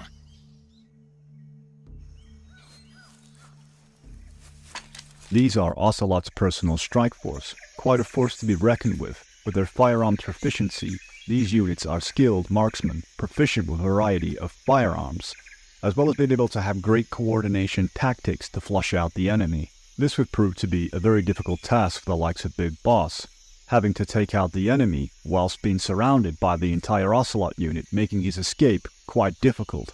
Armed with automatic weapons and powerful shotguns, Big Boss has to use an array of tactics to completely outdo a squad that is strategically placed in the areas that would stop Snake from escaping. The Ocelot unit's name seems very fitting, since these cats like to hunt their enemies down.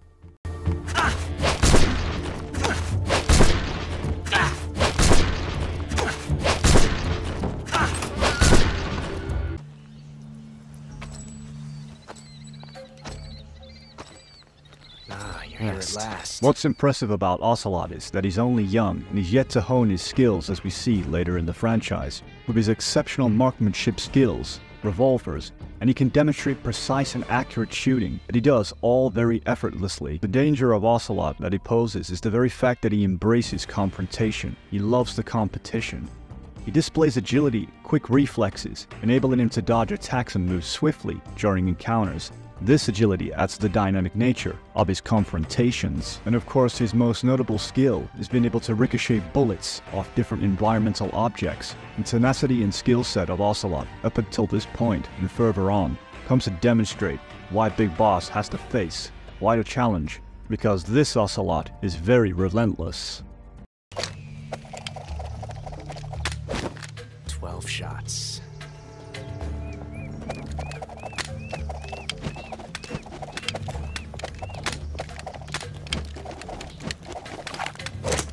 I am the pain.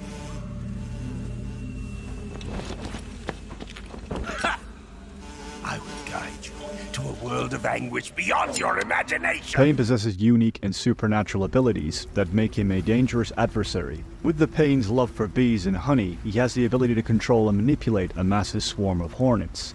He uses his power both defensively and offensively during the battle.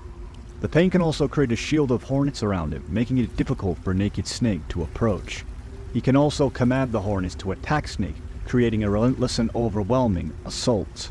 All including his enhanced physical abilities, including strength and agility, he can perform acrobatic maneuvers and attacks with speed and precision. One of his special unique features, such as the Bullet Bee, that can practically fly through you at the speed of a bullet. Something that Big Boss would overcome, as he would use grenades in means of destroying the hornets, as well as relentlessly attacking the Pain, who would only get stronger throughout the second stage of the fight. Boss really has no supernatural abilities, he's just that damn good. It makes the Pain look like an ordinary person. Yes, whilst he gets the title The Pain, Big Boss certainly knows how to bring the pain.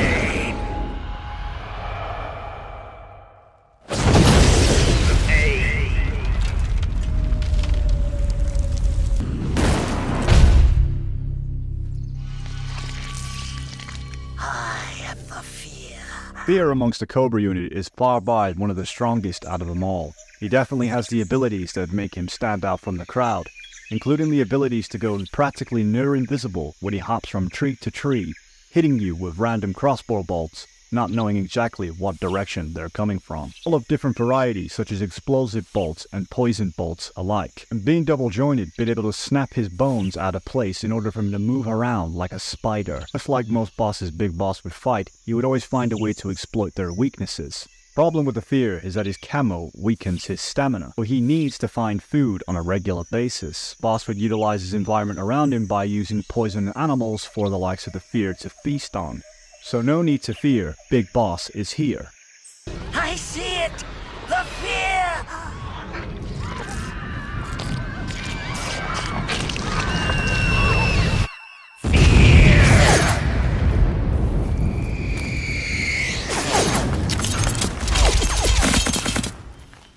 Do you hear me, Snake? I am the end. The End is considered one of the greatest snipers in the world. He has unparalleled skill in long-range marksmanship and can accurately hit targets from great distances. Being the master of camouflage, he blends with his surroundings using a ghillie suit, making him nearly invisible in the dense forest. Also, he has a parrot companion that assists him in tracking Snake's movements. He's the eldest elite ally within the Cobra unit, but he isn't without his weaknesses, Big Boss being the mastermind behind being able to take him out within several ways, demonstrating even further why Big Boss's skills within combat and defeating bosses is all the more impressive.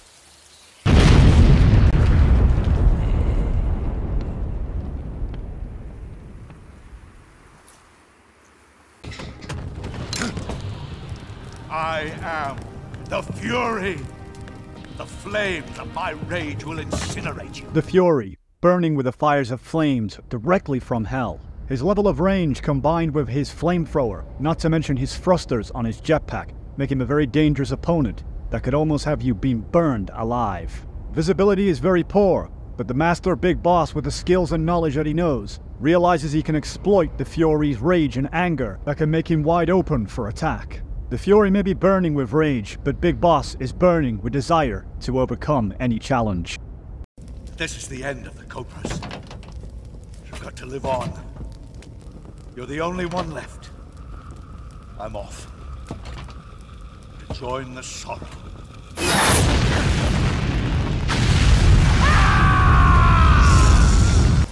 I am the sorrow. Like you, I too am filled with sadness. And the supernatural being, former member of the Cobra unit, the Sorrow. How can you kill what is already dead? With Big Boss being between limbo, between death and life. This fight is more of a test of psychology more than it is physical, as the Sorrow would remind Snake of all those whose lives he'd ended within the battle.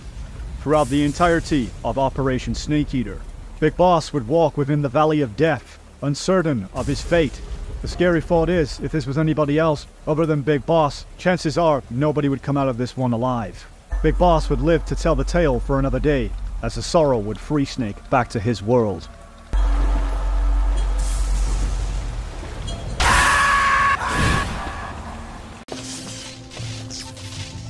It's just you and me now. And I'm going to enjoy this. Colonel Volgin, aka Thunderbolt. This guy gets his sick, twisted thrills out of his cruelty and sadistic nature in taking fun and pleasure out of fighting his opponents. He is charged with electricity, making every blow and punch that he uses devastating. With massive electrical charge attacks, also been able to fire bullets from his electrical charge shots. He certainly is an opposing figure, but yet again, not without his weaknesses. In terms of his armory, he is a deadly force to be reckoned with, but in close quarters combat, he is no match for the likes of Big Boss, who would take him out with ease. Snake even showcases the fact that he doesn't even need to use his gun or his knife, putting them away, showing an amazing amount of resilience and courage. Big Boss really did have a score to settle with the likes of Colonel Volgin. Impressively, Colonel Volgin also has the ability to use a force field-like electrical generated shield, but he could be easily massively overwhelmed by the likes of Big Boss's close quarters combat.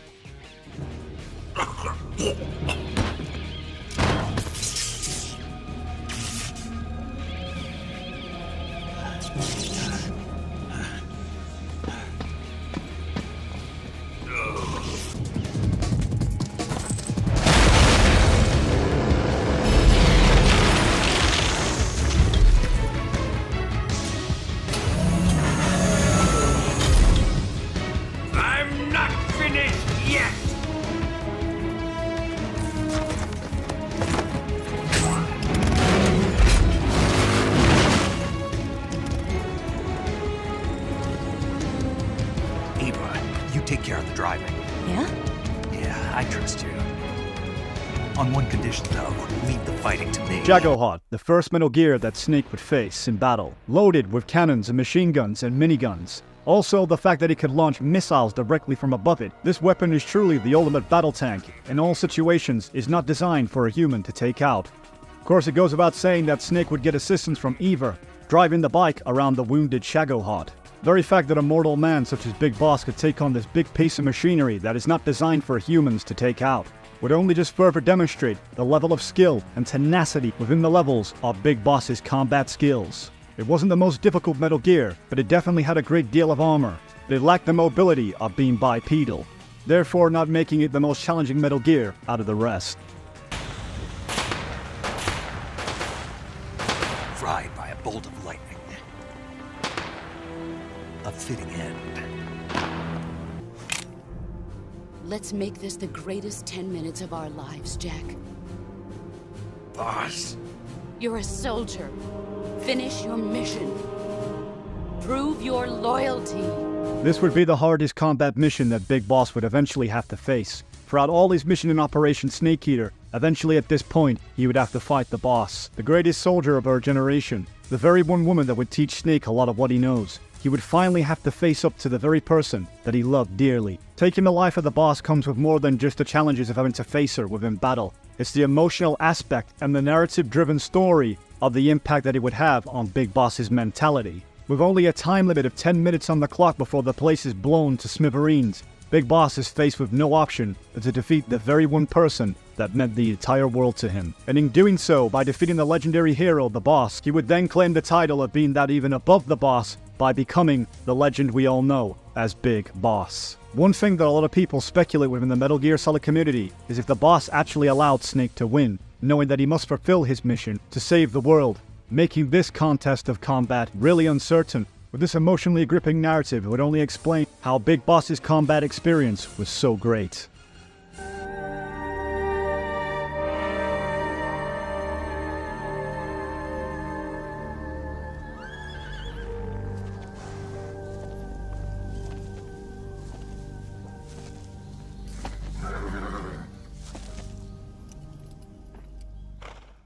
They chose me.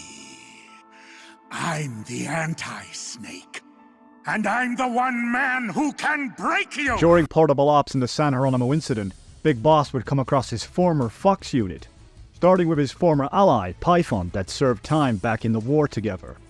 Python was superb as a marksman, especially with assault rifles. Due to the nature of his suit, it was also difficult to engage in hand-to-hand combat, making CQC useless. All for the very fact that his suit contained liquid nitrogen, making him cold to the touch. Amazing, Snake. I can see why. The CIA was afraid of you. That Metal Gear may be only an incomplete prototype, but dear Ursula more than makes up for its shortcomings. And up next, Big Boss would face Metal Gear Raxer, by far the weakest Metal Gear within the franchise, as it was only a prototype and had to be manned by the likes of Alicia. The mobility on this thing was absolutely terrible. The only way I could describe it is like a newborn chick that's just been born that can't stand steady on its legs. But it was quite ferocious from up front, firing missiles from its arms and being able to use its minigun. And it's fair to say that in this fight, Big Boss's resilience is highly impressive, taking missile blows. But it wouldn't pose too much as a threat, as once again Big Boss would eliminate this with ease. Elisa, get out of there! I am null. And when you're dead, I can go back to being null. The renowned legendary Grey Fox, the perfect soldier, made for one purpose, battle. Aside from his noticeable immense skills and abilities, at this stage Grey Fox wasn't at his strongest, as he was yet to become the cyborg ninja that Solid Snake would face, but would still pose a serious threat, as with his super skills and enhanced abilities such as speed and agility and pinpoint accuracy every single attack he makes, making CQC difficult choice of weapon with facing him in battle. This gameplay doesn't emphasize really, truly on how amazing Grey Fox is within combat, because without a doubt, throughout all the bosses in the franchise, he is definitely up there as being one of the best. I remember now, Big Boss. Even then, you were the one who stopped me. Cunningham.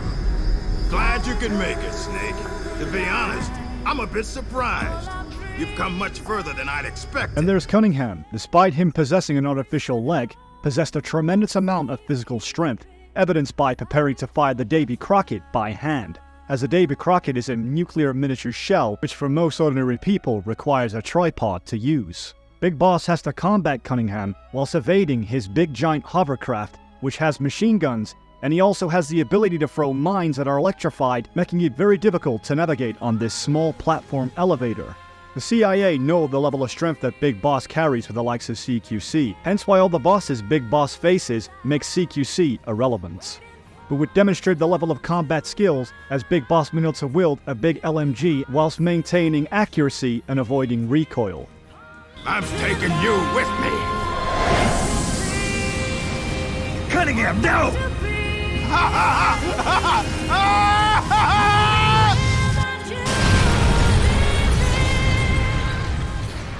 I too have a reason to fight you. To prove who I really am. Let's find out who the true successor is. Snake, let's finish this.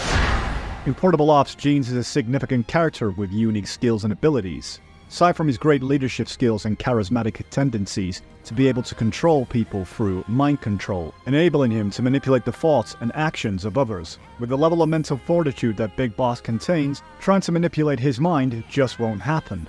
As a formidable combatant, Jean has skills in close quarters combat. This includes hand-to-hand combat techniques that he uses with melee weapons such as a knife, being able to surprise attack by throwing knives out from his coat and throwing them in rapid succession. With Big Boss having amazing evasive skills and sharp reflexes, is too quick and sharp for the likes of Jean. With several abilities, Jean can also move and teleport out of the way.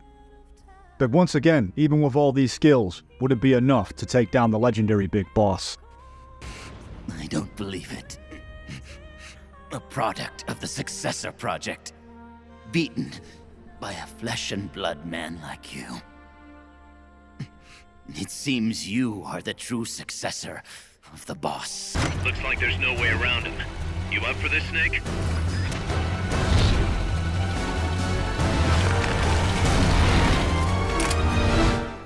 The events of Peace Walker, Big Boss is tasked to fight several bosses, but bosses that are not really human, but are more machine, especially when it comes to armored vehicles and different assorts.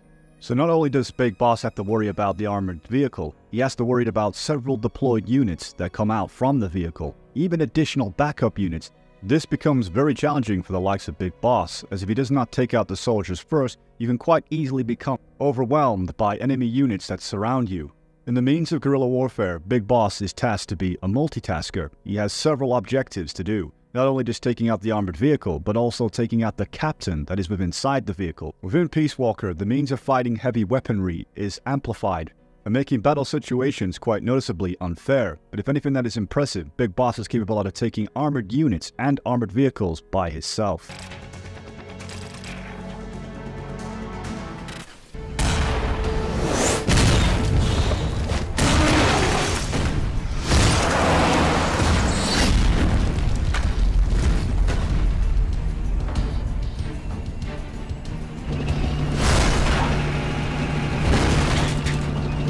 There is a reason why he gets the codename Naked Snake.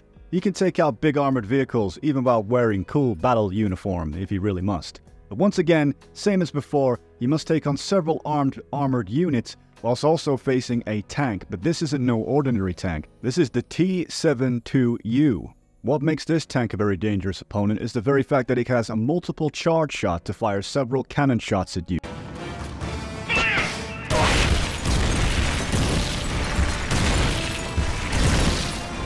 The good news is that the fuel compartment is at the back of the very tank. If you can get behind it and hit that, you're bound to do an immense amount of damage. With means of great cover and keeping away from the cannon, this is obviously a challenge that Big Boss would pass with flying colors.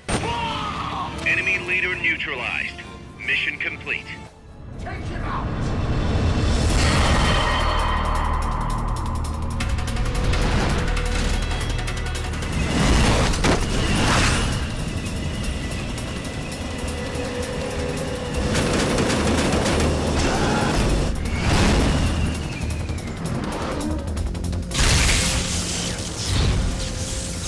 The heavily fortified Pupa is an armored tank that is based around the designs of the Shagohod. The impressive thing about this vehicle is, aside from its jet thrusters which moves at a quick speed, you really don't want to be in the way of that attack. And also it carries several big machine guns surrounding its entire chassis.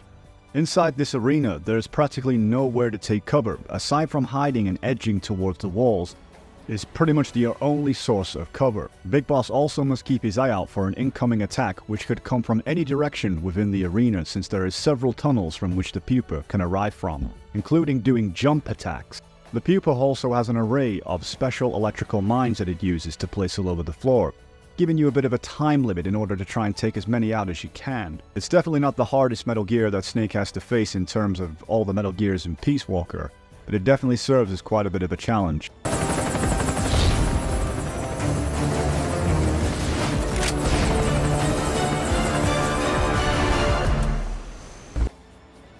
Soviet pilots call the Mi-24 the flying tank. Most Mi-24s feature a 12.7mm Yak-B minigun in a chain turret, while some have a very powerful 2-barrel 30mm GSH-30K autocannon straddled along the right side of the cockpit. The inner pylons are used to carry unguided rockets such as the 57mm S5 and 80mm SA gun pods, such as a UPK-23 and a variety of free-fall bombs. So yup, this helicopter poses quite a challenge. The good news is though, it's not without its weaknesses, just like every other boss. The very fact that Big Boss is inside a jungle environment makes this helicopter have a hard time trying to land on target, since there's plenty of trees and foliage to hide behind. There's also plenty of space within inside this helicopter, with several backup units that can rappel down and try and hunt for Snake, really making multitasking a difficult thing to do. The leader's down. It's over.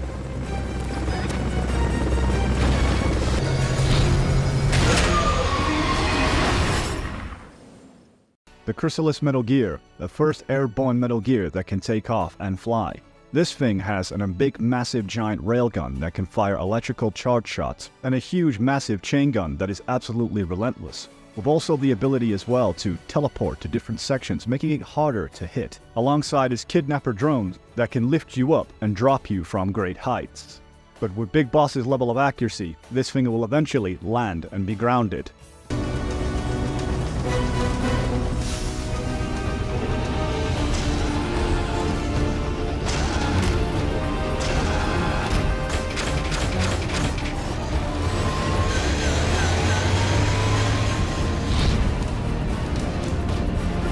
The Cocoon is definitely one of the most sloppiest within terms of design.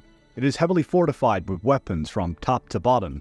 The only issue that it has no weapons from underneath, making taking cover quite easy, as you can hide practically underneath this vehicle, armed with missile launchers and a big giant main cannon, also a sweeping chainsaw that can rotate around its entire structure, including missile bombs that it can fire from above. One of the things that makes this very challenging for Big Boss that he has to climb the structure of this Metal Gear, whilst avoiding every piece of weaponry that is above, including big giant miniguns. Unlike previous Metal Gears in Peace Walker, where you can normally just climb straight in with the AI pod, this one is a lot more difficult to access. It's calculating ballistic trajectory. Once that's finished, it's all over. Snake, you've got to destroy the platform. And by far the most challenging Metal Gear in Peace Walker, it's Peace Walker itself. Out of the entire Metal Gear units, this one is practically the most dangerous. This four-legged Metal Gear has the ability to launch nukes, and within that time, Snake must distract the Metal Gear just enough to stop it from launching a nuke and practically putting the world through nuclear Armageddon. This boss is powered by the very AI that is controlled by the personality of the boss herself, loaded with missile launchers and drill missiles, and the ability to be able to run with on its four legs, being able to run at quick speeds, charging and dashing. And most noticeably about Peace Walker is the very fact that it has its advanced defensive systems, including high armor plating and anti-aircraft weaponry. One can't stress enough how much damage this thing takes. But what makes Big Boss's combat level is so impressive for the very fact that he has so much strength that he has the ability to lift and throw this huge giant Metal Gear completely off his feet.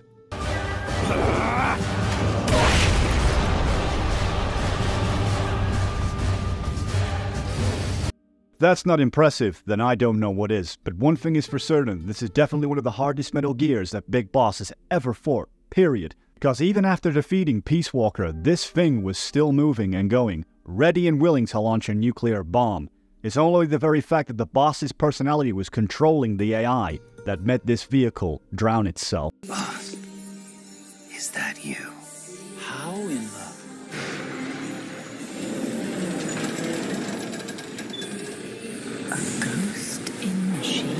Metal Gear Solid Peace Walker would be Big Boss's final combat mission against fighting any bosses.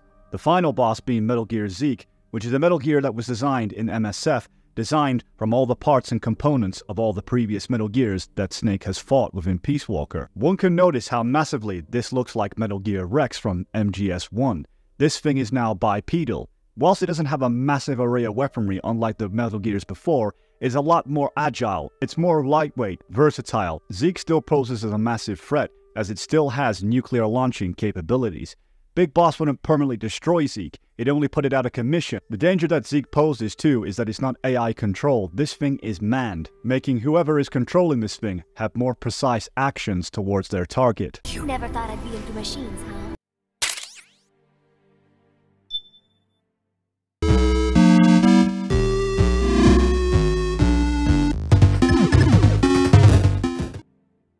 Solid Snake has faced up to 40 bosses throughout his combat missions, including to start things off with the mercenaries in Outer Heaven, which is several big bosses hand-picked mercenaries that he defeats all by himself just with a handgun. In Outer Heaven, Shotmaker guarded the cell holding Foxhound agent Grey Fox. Solid Snake had been detained and lost hold of his equipment. Within this battle being shot at by the Shotmaker, Solid Snake had to retrieve all his equipment. What makes Shotmaker very unique is the fact he was a Spetsnaz operative during the time of the Soviet Union. His time with the Spetsnaz allowed him to hone his technique using the riot gun. He was able to use powerful weapons to his advantage and became known for his skill wielding it. Impressively, Solid Snake would beat Shotmaker, dodging several shotgun bullet attacks. Solid Snake would be successful, taking out one of Big Boss's units. Machine Gun Kid was a former member of the SAS, the Special Forces unit of the British Army. Eventually left to become a mercenary for hire and was later contracted by the private military company Outer Heaven. He would wield machine guns to the point of mastery, earning him his nickname. Of course, during this time, he wouldn't allow Snake to pass through. Despite his impressive skills with his machine guns, Snake was able to use the room's large wall fixtures as cover from his fire, ultimately killing him. And just like his father Big Boss would also face a Hind D, yes, a Soviet helicopter. Being shot at with several bullets, Solid Snake also would have to use the likes of his grenade launcher in order to take out the Hind D, of course being successful. Solid Snake would also have to face a tank too, with several machine guns and a cannon alike. Solid Snake didn't really have much in terms of equipment aside from his grenade launcher and mines, in which he could use to place whilst he runs back into cover, demonstrating his absolute level of skill since his first mission, undertaking tasks such as fighting tanks and helicopters already. A large armored bulldozer tank hybrid utilized by the mercenary nation of Outer Heaven, it was utilized to eliminate intruders and presumably for the use in construction and combat. Of course, Solid Snake would defeat this tank with grenades. He seems to have quite a form for destroying tanks with grenades. Fire Trooper mastered his weapon of choice, the flamethrower, training himself to handle it effortlessly as a rifle. Originally being a member of the German counterterrorism unit, would be a hired mercenary for Big Boss. Fire Trooper would force Snake to battle him, threatening to burn him to a crisp. However, despite the advantage of an even battlefield with no cover in sight, Snake was able to take advantage of Fire Trooper's relative lack of bodily protection and eliminated him. In Outer Heaven, there was 2 cyborg units, known as the Bloody Brads, equipped with an artificial intelligence capable of autonomous combat. While Snake encountered the Bloody Brad units, Resistance member Diane told Snake to flee because she believed they were indestructible. Of course, the units were vulnerable to attack from a rocket launcher. Snake was provided an RGP-7 by an undercover Resistance member. He then fought against them and destroyed both Bloody Brad units with ease.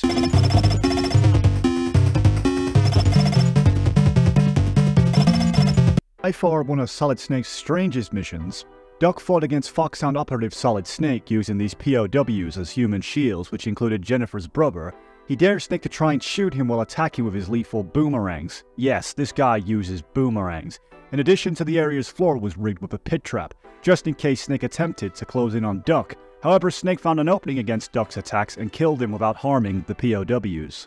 Oh bloody hell, I hit myself in the face with a boomerang! Solid Snake's first Metal Gear he would encounter is a TX-55. It was armed with 2mm machine guns, a laser cannon, multiple medium-range warheads. However, none of its arsenal was put to use as the TX-55 was destroyed by Solid Snake before its completion by plastic explosives over its feet when the armor was at its weakest. So far, it's definitely not the toughest Metal Gear that Snake has fought thus far, but that would only change later in the years.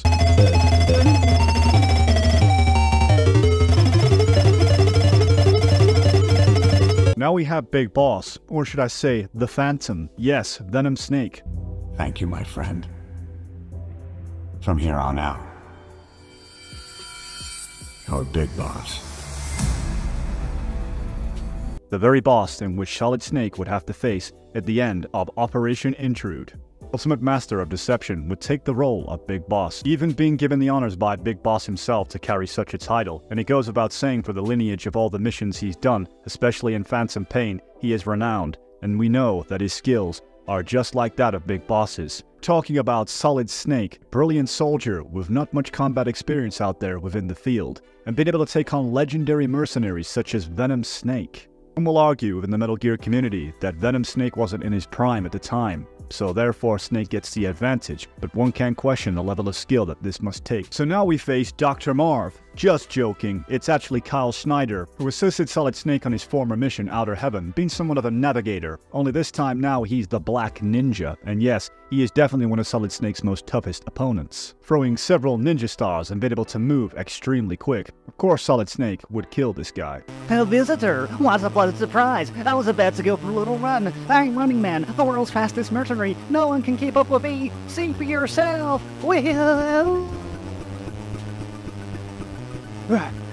What do you think? Pretty fast, but I'm just getting warmed up. It doesn't get any more eccentric in Metal Gear with the bosses, but that's what's lovable about it. During the Barcelona Olympics, in which this guy ran a 100-meter dash within 9.6 seconds, his athletic career was put to an end when he was caught doping and using steroids, so he decided to become a mercenary afterwards. Of course, it goes without saying he's the running man, so he likes running, which is perfect for Snake, as Snake could place mines in his path whilst being chased by the running man. This is all as great as it sounds, as Running Man would release nerve gas throughout the building, and that would challenge Snake to beat him before succumbing to the gas. Whilst the running man was dying on his deathbed, he wondered how the cheetah could have lost to the Snake. Snake simply replied that he wasn't fast enough. Oh, savage, wrecked, absolutely taken down. And once again, Snake would face the Hind D, the beloved helicopter. Only this time, this helicopter isn't stationary. Snake would have to use a rocket launcher to put this bird down.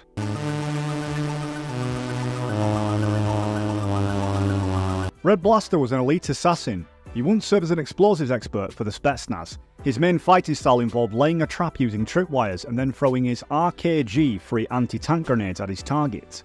Solid Snake fought Red Blaster as he was ambushed as Snake easily left the elevator with wire traps all over the room. These traps restricted his movements, leaving him open to attack by the Blaster's grenades. However, Snake was able to outsmart him and in a twist of irony defeated him using the same weapon type.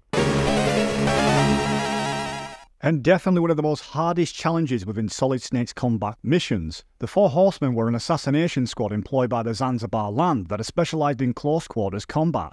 They were named after the 4 biblical figures in the Book of the Revelation known as the 4 Horsemen of the Apocalypse. These were definitely a unit not to be messed with. They were comprised of former elite members of the SAS, the GCG-9 and the UDT. They utilised their combined skills for confined spaces, which would definitely make Solid Snake's life very difficult as he is stuck within inside the elevator whilst there is people firing machine gun bullets at him. There is evidently no cover. Snake just simply has to rely on his quick movement to be able to avoid all the enemy bullets which are coming from every direction. This just clearly demonstrates exactly how much of a badass Solid Snake is.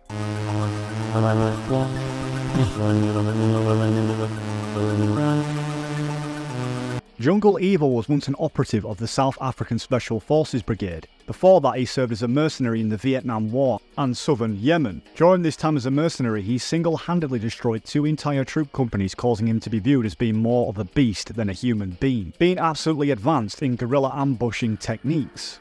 Solid Snake would have to rely on his wits and his quick reflexes in order to look out for these surprise attacks, making him quite a formidable challenge. Of course, Solid Snake would defeat another member of Zanzibar.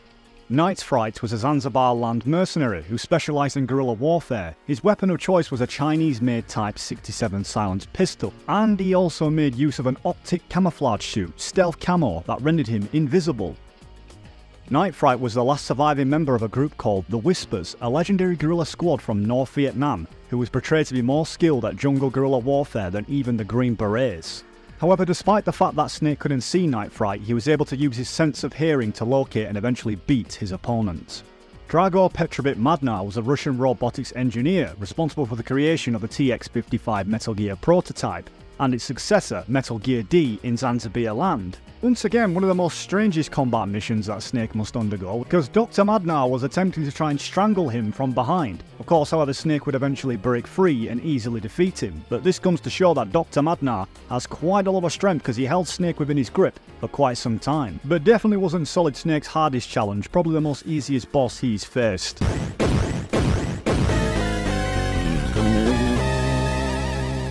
Metal Gear D standard arsenal was comprised of a 60mm rotary cannon and a 5.6mm machine gun, and a 6-missile pod that could be armed with several different types of warhead. Whilst its main purpose was to serve as a mobile launch platform for short to medium range nuclear warheads, it could also function as a weapon of conventional warfare. This would be Solid Snake's second Metal Gear that he'd have to face, only this time it was piloted by the legendary soldier, Grey Fox. Of course, these two would ensue in battle, with Solid Snake having to once again use grenades to destroy Metal Gear D. Very impressive considering that most Metal Gears that Big Boss has fought thus far, he had a mass amount of weaponry of what he could use. But once again, Solid Snake being victorious within this battle.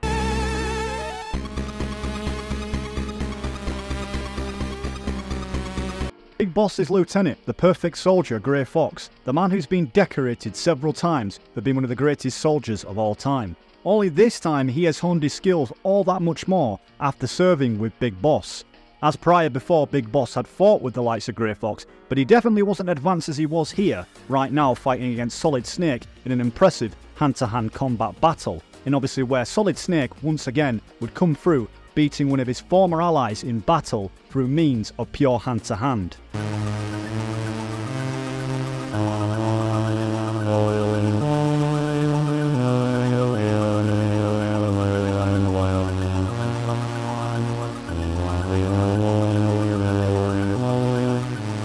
Solid Snake would have to fight his father for the first time within combat, and if you've seen all what this video has had to show you so far, you can understand the level of skills that both of these men will carry.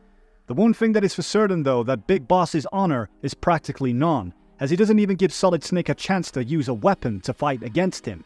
And the practicality of using CQC is not even there for Big Boss. He decides to still chase Snake down whilst using a weapon, instead of giving him a fair fight, would cowardly fight Snake using his machine gun in order to beat him. But being the brave soldier and noble warrior that Solid Snake is, would search the facility in means of a weapon to defeat Big Boss, quite naturally. Big Boss even admitted himself that he makes mistakes from time to time, and one of those mistakes was actually not fighting Snake within a hand-to-hand combat situation, because chances are he most likely would have won a confrontation in the means of CQC. There is no doubt that Big Boss's mind is clouded by his poor judgment, unlike Solid Snake, who has good understanding and reasoning to be able to think clear and straight. Eventually Solid Snake would manage to get his hand on a flamethrower, or a makeshift one should we say, using a deodorant can. Solid Snake had defeated Big Boss, but whilst he was down, he definitely wasn't out. One thing's for certain, that Solid Snake's innovative thinking skills is the reason why he's above and beyond. But one can question, what would these two really be like in a fight whilst absolutely being in their primes? Well, that's up for you to decide. Revolver Ocelot.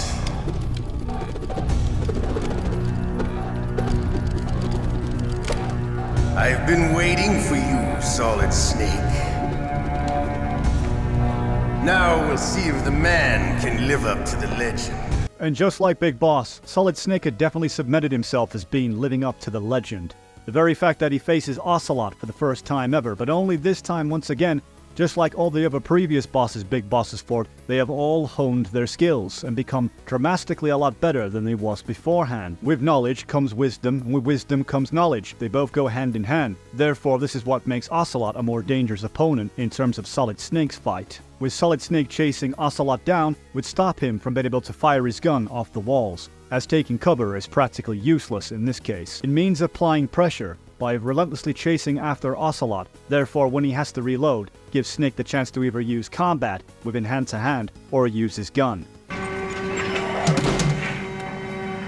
No, let's fight. Member of the Foxhound unit, Raven, would be an enemy that would test Solid Snake's combat skills.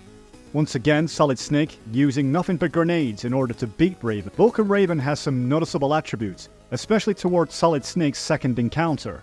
He is just as you said. In battle, he is as if possessed by a demon. After defeating Raven within the tank, Solid Snake would encounter Raven again for the second time. Noticeably, Vulcan Raven is a massive and physically imposing character, serving as a tank operator with the enhanced group known as Foxhound. In this section, Solid Snake must keep his distance from Vulcan, who is carrying an M61 powerful rapid-firing minigun and a big metal drum that is full of bullets that he tries to empty out onto Solid Snake's face. Being the legendary soldier through consistently moving and taking cover behind containers and hiding and taking his shots very carefully, would defeat Raven after a seemingly challenging duel. Snake. You're that ninja. I've been waiting for you, Snake. Who are you? Neither enemy nor friend. And by far Solid Snake's most challenging objective within Shadow Moses was to face his former friend Grey Fox within battle. This time, Grey Fox is enhanced with cybergenetic ability. Grey Fox at this point is as strongest as he's ever been. This would make Solid Snake have a very difficult task in trying to face him. It means of using all different kinds of equipment in ways to put him out. Even using hand-to-hand combat shows exactly how skilled Solid Snake is. Even without cybergenetic enhancements, Grey Fox was always skilled and had immense combat abilities, but now that he's fitted with the exoskeleton, it makes him near enough impossible to beat. The only one man really I believe who could have beat him at this level is definitely Solid Snake, and that's what makes him very unique. I'm Psycho Mantis! That's right. This is no trick. It's true power. Another member of the Foxhound unit, Psycho Mantis. This guy is supernatural and otherworldly. It's impressive how Solid Snake can maintain his willpower and combat excellence through not letting him read his mind. Yes, Psycho Mantis can also manipulate the environment around him using different objects, controlling them with his mind through psychokinesis and telekinesis. While Psycho Mantis may be able to see the thoughts of Solid Snake, one thing he can't do is control him. Usually anybody else who's around Psycho Mantis, he has the ability to pretty much possess them like a demon. In terms of fighting supernatural beings, Big Boss has fought many more, especially throughout his years in Operation Snake Eater against the Cobra unit. If one thing's for certain, both Big Boss and Solid Snake do represent the meaning of mental fortitude. My brother? Why are you calling me brother? Who the hell are you? I'm you! I'm your shadow! What? Ask the father that you killed. I'll send you to hell to meet him! Throughout Solid Snake's career, he's fought up to 3 Hind Ds now. The difference being that Liquid is the one who is piloting this Hind D. Aside from him being massively skilled in combat experience just like Snake through different means, he is also the master of being able to fly aircrafts, even taking down 2 F-16 aircrafts. Impressively, Solid Snake would be victorious in means of defeating Liquid by using the Stinger missile, required piece of equipment that he definitely needed against Liquid, who was a master of flying such vehicles. Come on!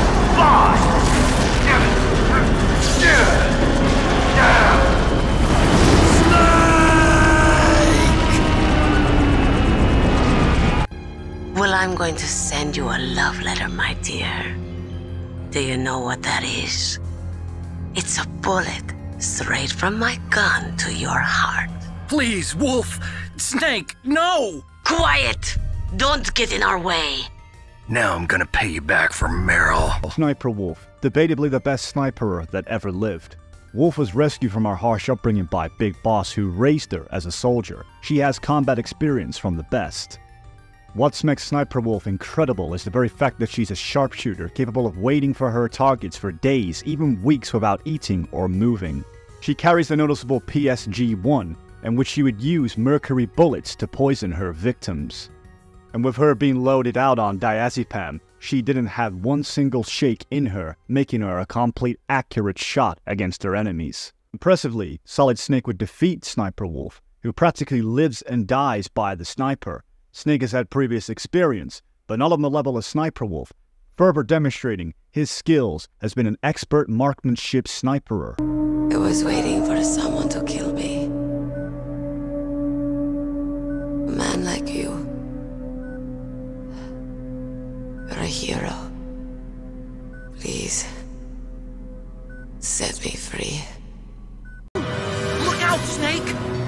The guys who stole my stealth prototypes are in there with you!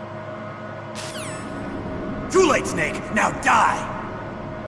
We also have the encounters with the Genome Soldiers, which we can't forget, has got the DNA of the legendary hero, Big Boss, which gives them that edge in battle. Solid Snake has been through this encounter before with the Four Horsemen, only difference being that they wasn't armed with stealth camo, making them nearly invisible. When it comes to fighting within tight spaces, Solid Snake is a guy you definitely don't want to mess with. Practically nearly every encounter with the Genome Soldiers that forcibly enters an alert is practically considered a big fight on Snake's hands.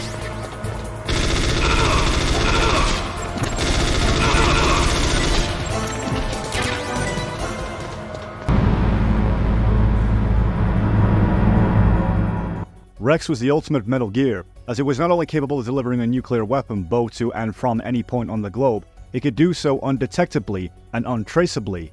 All previous Metal Gears were mobile ground-based launch systems for nuclear missiles, little more than Lanta-based equivalent of ballistic missile submarines. Rex utilized a railgun, which fired much smaller projectiles without chemical propellants that contained stealth technology, factors which made them virtually invisible to radar. Metal Gear Solid Rex is the basis of all Metal Gears, as Grandin intended for this to be the ultimate Metal Gear would finally come to fruition within Shadow Moses. The brilliance of this that helps Snake out in his mission is the very fact that Otacon decided to have weak spots, because this thing could have been nearly indestructible. Even Stinger missiles wasn't enough to take it down. It was the very fact that Grey Fox assisted Snake to further destroy the radome to open the cockpit for Snake to get shots in on Liquid. This Metal Gear is truly fearsome, and throughout all the other prototypes before it and any other Metal Gear, this would be the true successor. This even had the Street Fighter project installed with inside it that could make it use melee and use kicks. Aside from its railguns, its lasers, its machine guns, its missile launchers, this thing is packed to be a beast. Have at you, Snake! Liquid Snake, the son of the legendary hero Big Boss, and also the brother of Snake.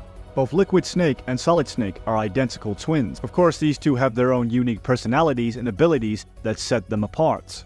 Solid Snake has the recessive genes, whereas Liquid has some more superior genes from Big Boss. This is what makes Solid Snake highly impressive, is the fact that he's more dominant within his fights and battles, all considering that he has the weakest clone out of all. He doesn't let his genetics define who he is. He puts all his skills and combat knowledge together, and that's what gives him the edge within battle, is the very fact as well that he carries that high immense of spirit that allows him to overcome insurmountable odds.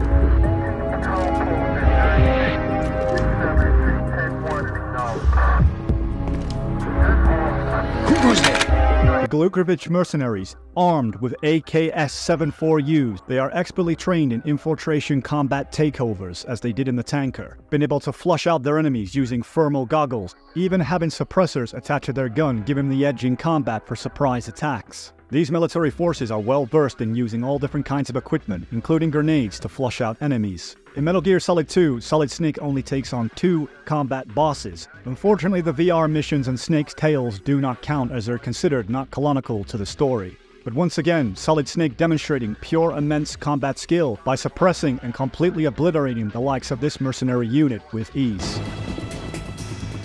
Not too shabby, is it? New York, I mean.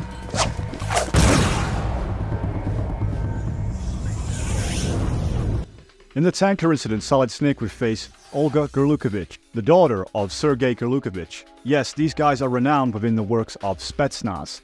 And not to mention that they all have tricks up their sleeves, such as you've seen there with Olga's bullet knife. Nobody dodges a bullet knife trick like that, and Solid Snake did it with ease. The fact that a bullet travels at such high speed and velocity just demonstrates how badass Solid Snake really is. As you could imagine watching this video by now, you can understand why Solid Snake at this point is in his prime. He truly is a legendary mercenary. Even been a real pro, and defeating Olga Gurlukovich non-lethal.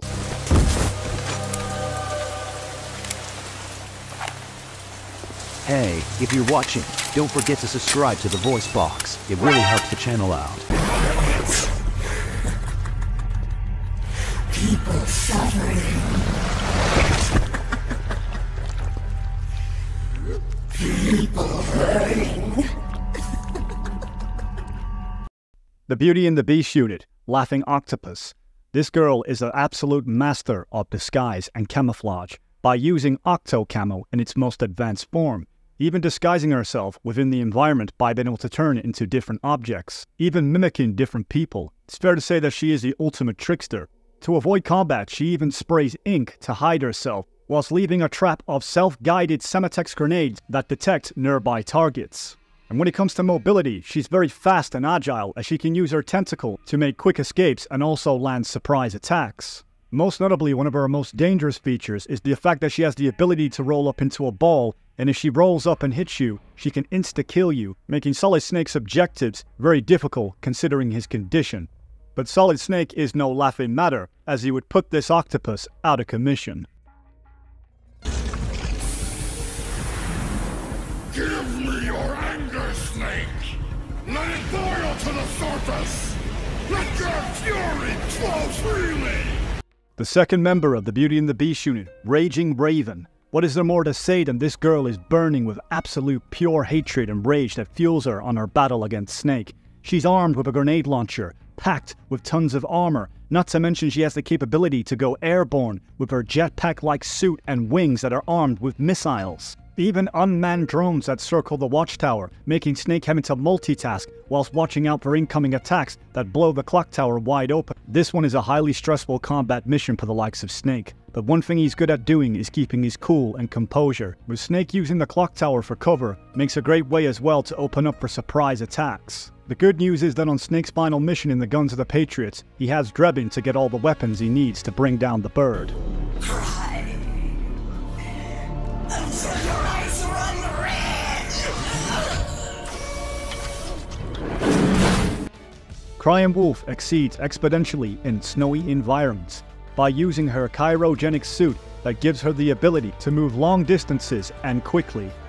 This giant big mech suit is designed into the shape of a wolf, enabling her to move on all fours. Her weapon of choice is a high-powered railgun sniper rifle that can see from long distances, along with her infrared sensors to be able to see through the snowstorm. Solid Snake has to rely on his NVG to be able to see within these harsh climates, but is very limited in terms of movement.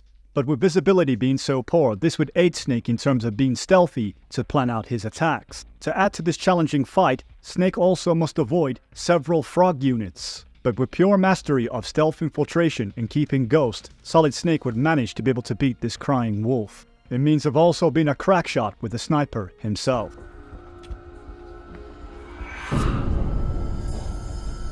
Naomi. This place will be your grave, as my queen wishes. The immortal Vamp, completely unkillable by the fact that he has nanomachines that heal his wounds rapidly, with his unnatural, unnerving movements and agility that makes him highly unpredictable in battle whilst throwing his blades. I truly believe that Solid Snake could have defeated Vamp by himself if he was given the chance. Whilst Raiden may have beaten Vamp, if it wasn't for Snake injecting him with these nanomachine suppressants, there'd have been no way to put down the immortal vampire. And with this time round, Solid Snake using CQC makes him all the more badass within close quarters combat. Even at the old age, with Snake's health deteriorating and getting a lot worse throughout his mission, his level of knowledge and combat experience would outweigh that of Vamp's. And the greatest thing that sells it for me is the fact that Snake didn't rely on any cybergenetics or any high-grade nanomachines to defeat arguably one of the toughest antagonists in the Metal Gear franchise. And if it doesn't get any more impressive than that, whilst Raiden would keep Vamp busy, Solid Snake would also take on several self-exploding Gecko units whilst having to carry a big heavy railgun. Liquid Moses, where our fates were born. And where yours ends, Snake.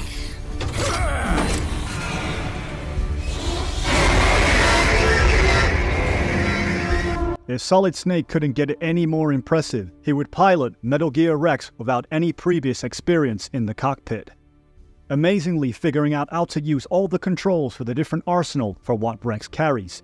Impressively, he's also fighting Ray, the very mecha unit that is designed to destroy Metal Gear Rex units. And what's amazingly telling is out of anybody who's controlled a Metal Gear unit, Solid Snake has done it by far the best, considering he has no experience with these things at all.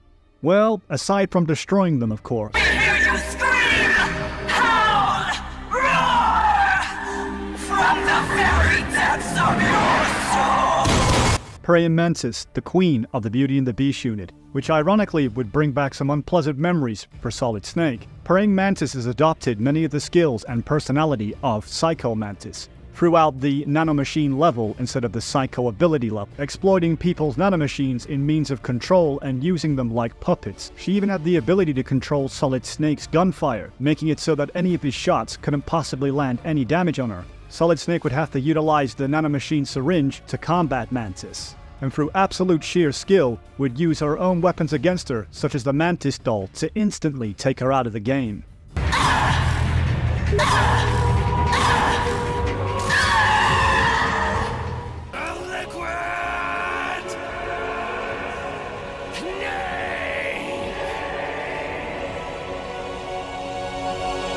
The final fight to end all fights.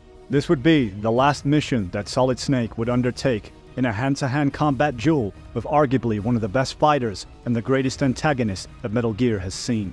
Between the boss, Big Boss, and Solid Snake, and Ocelot included, there is no better person that he could fight in terms of hand-to-hand to really prove exactly who is the top dog. It goes without saying that Solid Snake is the most fearsome combat warrior we've seen within the franchise, with a massive 40 bosses in total in which he has fought. But now we come to the decisive moment to determine really who is the ultimate soldier out of Big Boss and Solid Snake.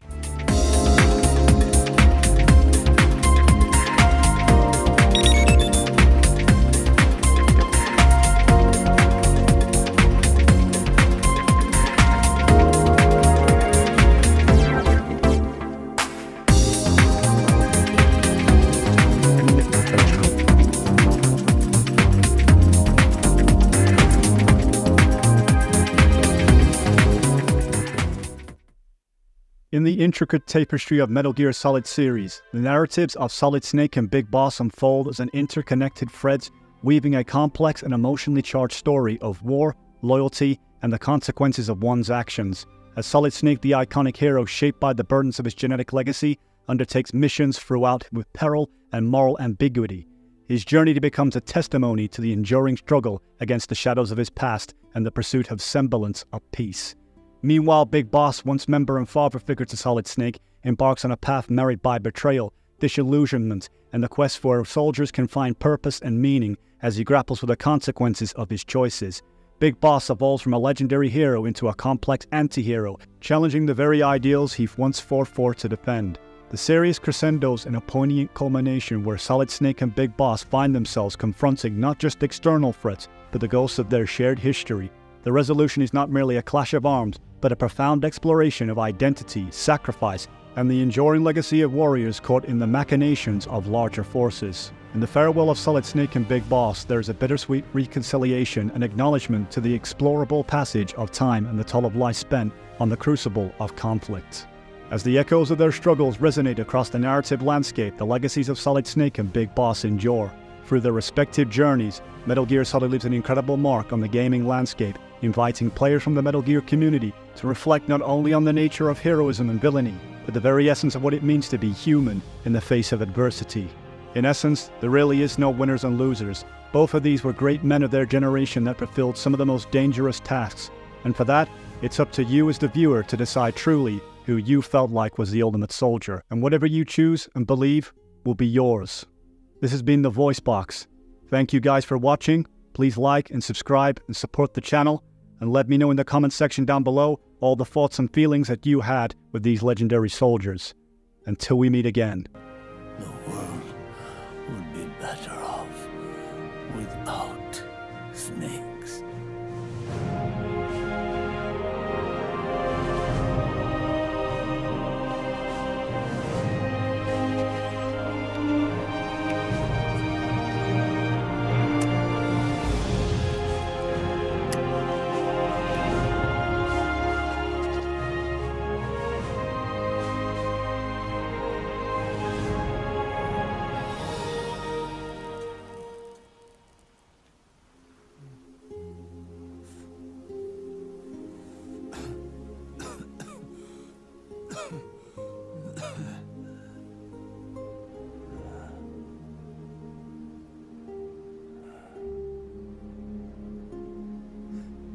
This is good.